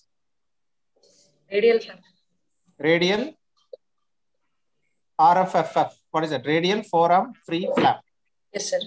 So you take a radial forearm free flap and what you want to do with that? What is the difference between a pedicled flap and a free flap here? Free flap, we have to do microanastomosis with the recipient blood vessels. So what is the problem? You told the patient is diabetic, right? Yes, sir. So diabetes will have flap loss. Yes, sir. Okay. So what will be the arteries you will be anastomosing with this? You take the radial artery and anastomose with which artery here? Superior labial artery, sir. Yeah, superior labial artery will be gone. It's already gone completely. So you have to anastomose with the trunk of the facial artery. Okay, sir. Along the inferior part of the mandible. Yes, sir. So what you have done the surgery, then yes. you have everything wound has healed. So what do you want to do? Any adjuvant treatment is there? We'll look for the biopsy report, sir. Okay. What are the things you will see in the biopsy? If the margins are free of the tumor, we'll see, sir. Number one, first thing what you will see? Diagnosis. Diagnosis. Oh, next. Then margins, sir. Next grade. Then what is that histological type? Yes, sir. You told about so many types, right? Yes, sir. Next is the margin. So what are the margins you are interested in? All the margins, whether in tumor, whether margins are free from the tumor. So which margin is most critical? There are so many margins, no? Circumferential margin, and another is the deep margin. Yes, sir. Deep margin. Deep margin. So the deep margin is most critical because circumferential margin you'll be able to give, right? Because you know where is the induration is there and you can remove it. But yes, deep sir. Margin is the most important thing and most critical. If the deep margin is very close or positive, recurrence will definitely happen. Yes, sir. If it is a circumferential margin also, you can do a re-excision. Yes, sir. So next thing is you see the margin. What else you want to see? Anything else? Histological type, grade, margins. The grade and mitosis index, okay? Mitosis, okay, sir. Yeah. So why do you want to see this? Mitosis index, grade, everything. For adjuvant, planning for adjuvant therapy, sir. Okay. And also to prognosticate, to tell the patient that whether there is any recurrence is possible or not. Yes, sir. So post-operatively, what are the things you will see? What are the problems in the quality of life of the patient? Difficulty in mastication, sir. And breathing. Usually mastication problems will not happen unless the muscles of mastication are involved and jaw is involved. Okay, so only thing is the patient will have a drooling of saliva. That will be there. That I guess it is already there because the commissioner is gone. Okay, sir. Okay, so drooling of saliva will be there even though you do a radial forearm free flap, which is not a functional flap. It is not a neural flap. So yes, it can just give a support and nothing else. And next thing is cosmetic disfigurement. Even though you do everything, there will be some amount of cosmetic disfigurement. Yes, sir. And oral fissure cannot close. So yes, what sir. Other flaps you know of in the oral cavity, in the reconstruction of lip? So this is a very huge deformity. If it is suppose a small deformity, what are the things you have? Abyss flap, sir. Okay. Abyss flap, and it can be combined with another flap. What is it called? Stain flaps. Eslander. Eslander flap. Yes, Eslander flap. Yes, so, which, for example, I am giving you two cases, upper lip and lower lip. Which lip is easier to do? Upper lip or lower lip? Lower lip, sir. Lower lip. Lower lip you can reconstruct primarily up to 20 to 30%. You can just primarily suture it. Yes, sir. Upper lip is always difficult. Upper lip and commissure involvement is always difficult. Any other flap you know of which can be used in elderly people, more frequently used in elderly people? Webster's flap, sir. Okay. Any other circular flap which can be used? Carapansic flap. Carapansic flap. Have you heard of it? Yes, sir. Yeah, it's a circular flap. Yes, sir. So that can be. So these are some of the flaps which you have to read so that these questions will be asked in the postgraduate examination. Yes, sir. So ideal thing for this case is a radial forearm. Yes, sir. But you should know about various flaps also. Okay, sir. Most of the time this will come as short case only. Yes, sir. But this is a dangerous short case. Yes, sir. Discussion can go anywhere. Yes, sir. So if what other differential diagnosis, clinically differential diagnosis you can think of other than BCC? Squamous cell carcinoma, sir. Okay. And malignant melanoma. Melanoma is more appropriate because 2 years duration, very fast growing and infiltrating everything. Okay. So any other questions, sir? What is amelanotic melanoma? Melanoma will be present, sir, but without any pigmentation. Okay. What can you have that squamous component in this? If there is a squamous component, how do you think this will behave? And how do you think you'll be able to treat this? If squamous component is there, this will progress very rapidly, sir, relatively than basal cell carcinoma. And metastasis, likely of metastasis also will be more, sir. So the treatment is more towards the treatment of squamous cell carcinoma and should be more aggressive. Yes, sir. Okay. Dr. Ibrahim said, for the nose, what to do is, sir, in this case? The lip, Dr. Ibrahim, sir? Yes, sir. For the nose, it has infiltrated, gone into the nose. So what is that? What will you do for that one? So that is very difficult part, sir. We cannot reconstruct the philtrum and the ale of the nose. So better option will be to cut the infiltrated part and suture the mucosal and the skin part primarily. So that will be the ideal thing. So definitely there will be some amount of cosmetic disfigurement. Yes. So for her, for this age, the quality of life, most important thing is one is disease free. Next thing is the closure of the oral commissure. So if you can give a good oral commissure, that itself will give a better quality of life. Yes, sir. Kavya, what is cancrum oris? Yes, sir. What is that? For due to chronic smoking, I don't remember exactly, sir. I had heard. Can you keep a differential diagnosis of cancrum oris here in this patient?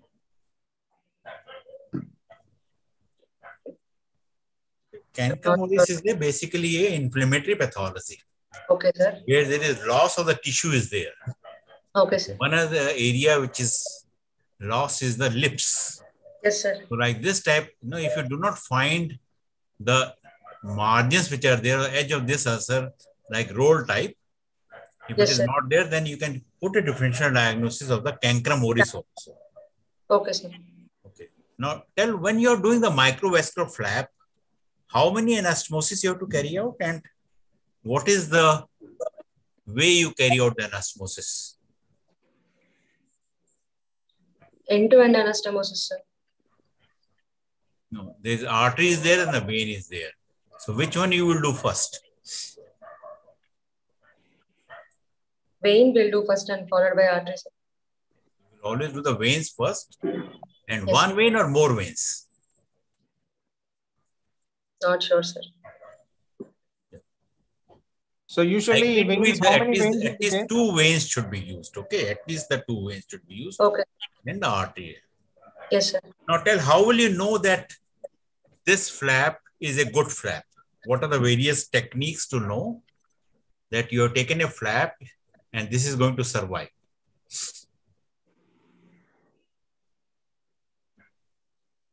Intraoperative and the postoperative, yeah. The flap which has its inherent blood suppressor, axial flaps survive better than random flaps, sir. No, sir is asking only about free flap. Tell about only about free flap. With gentle tissue handling, meticulous dissection. No.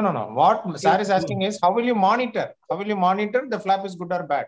Whether the flap perfusion is good or bad. How will you monitor it? Temperature of the flap, sir. Okay. What else? The coloration, any discoloration or loss of sensation. Very good. Loss of sensation. Sensation will not be there. Sensation will be very late, sir. Yeah. What else?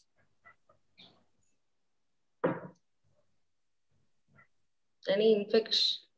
Infection will not happen in day one. So in day one, the main thing is, as you told, warmth is very important. Yes, sir.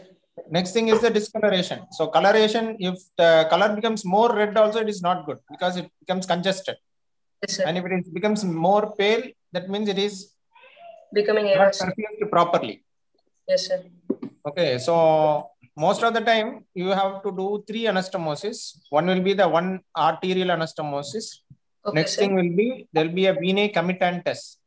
Usually there will be 2 veins on either side of the artery. Okay, sir. So they are called as a venae committantes. So they have to be done separately. So in this area, one thing is the facial artery and facial vein. And another thing is you can use the external jugular vein. External jugular vein. Okay, external jugular vein. So this is the usual practice we do. So external jugular vein, you can do a end-to-end anastomosis. Facial artery and facial vein, you can do a end-to-side anastomosis. Okay, sir. So most of the time we do the arterial first, not the vein, because we want the perfusion to happen immediately. Okay, sir. And when you open the bulldog clamp of the artery, you can see the vein, the blood dripping from the veins. Okay, sir. Okay, so another thing is we can have small probes like pulse oximeter probes can be kept embedded close to the artery so that we will know how the perfusion is, the pulsation is. Okay, sir. So another thing we have to do is we have to tell the anesthetist or the ICU person not to overload the patient and also not to underload. Both are dangerous. Okay, sir. Okay, and if you are the final year PG and you see flap congestion, flap is congested. So what you will do? Any bedside procedure to reduce the congestion of the flap? Cold fermentation. What? She said fermentation. No, sir. I don't know, sir. So you can do some multiple punctures over the flap. Okay, sir. So with a small 26 or 24 gauge needle, you make multiple punctures over the flap, and the flap will start bleeding. So that will reduce the congestion, venous congestion. And you are already giving the patient, you'll be giving heparin, low molecular or heparin, regular heparin. That will reduce the clots or whatever it is. Okay, sir. If that is not settling, then you go for a redo surgery. Okay, so these sir. are some of the ways you have to monitor. So flap loss is very common. Even in the best hands, at least 40 to 50% of the flap will go for a loss, some amount of loss. Yes, sir. Because flap survival is not based on the operative technique or the operative surgeon. It depends on most of the time, it depends upon the patient's factors. Yes, sir. Whether the patient is a smoker or not, diabetic or not, age of the patient. Yes, sir. And so many things are there. Whether previous radiation has been given or not. So many things are. Yes, any place of indocyanine green testing there? Yeah. Sir, I didn't get the question, sir. Do you know any recent technique which is used for knowing that whether this flap will survive or not? I don't know, sir. Indocyanine green, which is there. There is a dye called indocyanine B that can be used. And that with the green filter, you can whether assess it is getting good perfusion or not. Okay, sir. So that's why during the investigation, I was asking you repeatedly whether you will do any other investigation. Any other investigation is you can do a mapping of the feeding vessels. Okay, sir. With a handheld Doppler, you can do a mapping of the feeding vessels. A lot of vessels are there surrounding the area, in the facial area. So you assess the feeding vessels and you select which is of a bigger caliber. Okay, sir. So that you can plan the flap accordingly, and even we can plan the incision accordingly. Okay, sir. So when you are doing planning for a flap surgery, it is better to do a handheld Doppler study of the feeding vessels in the surrounding area. Yes, sir. Mohammed, can I ask you one question, just for my clarification? Yes, sir. Yes, sir. You said that you do the arterial anesthesis first and then the veins. Is it for every microvascular flap it is the same? Yes, sir. It's most of the time we do the same thing, sir. Arterial first and then the veins later on. Yes, yes, sir. Yes, sir. Some feel like they will anastomose one vein and leave one vein free. Then they do the arterial and then they do the remaining vein. Okay. So ideal thing is we need to initiate the perfusion of the flap as soon as possible. Okay. If there is involvement of the maxilla, what do you say? Ibrahim, sir? Yes, sir. If this tumor is involved in the maxilla. Yes, sir. So if the tumor is involving the maxilla, we have to do at least minimum surgery will be an inferior partial maxillectomy, sir. So we will be removing the upper jaw along with the alveolar process and the involved tooth. So before planning for that, we will do a prosthesis also. Yes, so sir. a temporary prosthesis, so that once we are finishing the resection and the reconstruction, we'll place the prosthesis also. And once the healing has gone and the good fibrosis has happened, we can place a secondary permanent prosthesis. Thank you, sir. Thank you, Kavya. Thank you, sir. Any other doubt you have in such cases, Kavya? No, sir. So most of the time you won't get such cases, but if such case comes unfortunately in the ward, it will be definitely kept. Yes, sir. It was taken from the oncology wards. Yes, yes. You have any questions? No, sir. Probably such cases even will be kept for MCH plastic. Yes, sir. Yes, sir. Yes, sir. How was the presentation, sir? Very, very nice. Very nice presentation. Very good presentation, sir. Thank you, sir. Can I will, sir? Anna, sir, anything, sir? Can we close that? Yeah, I think, she has done really good. Thank you, sir. Congratulations. Yes, sir. Madhu, sir?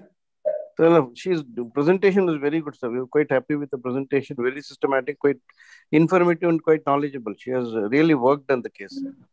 Thank you, sir. Thank you, sir. Credits to the teacher also, sir.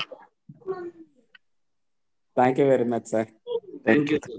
Thank you, Thank you Ibrahim, for a sir. wonderful Thank you, Kanna, sir. And I think it's quite late. Others have started leaving. We call this session a close and we'll meet on next Friday. Yes, sir. Thank you, sir. Thank you, Ibrahim, Thank you, sir. sir. Thank you, Kanna, sir. Thank you, Madhu, sir. Thank you, Best, sir. Thank best you, Kavya, wishes to both the presenters. All the best. Thank you, sir. Thank you. Thank you, sir.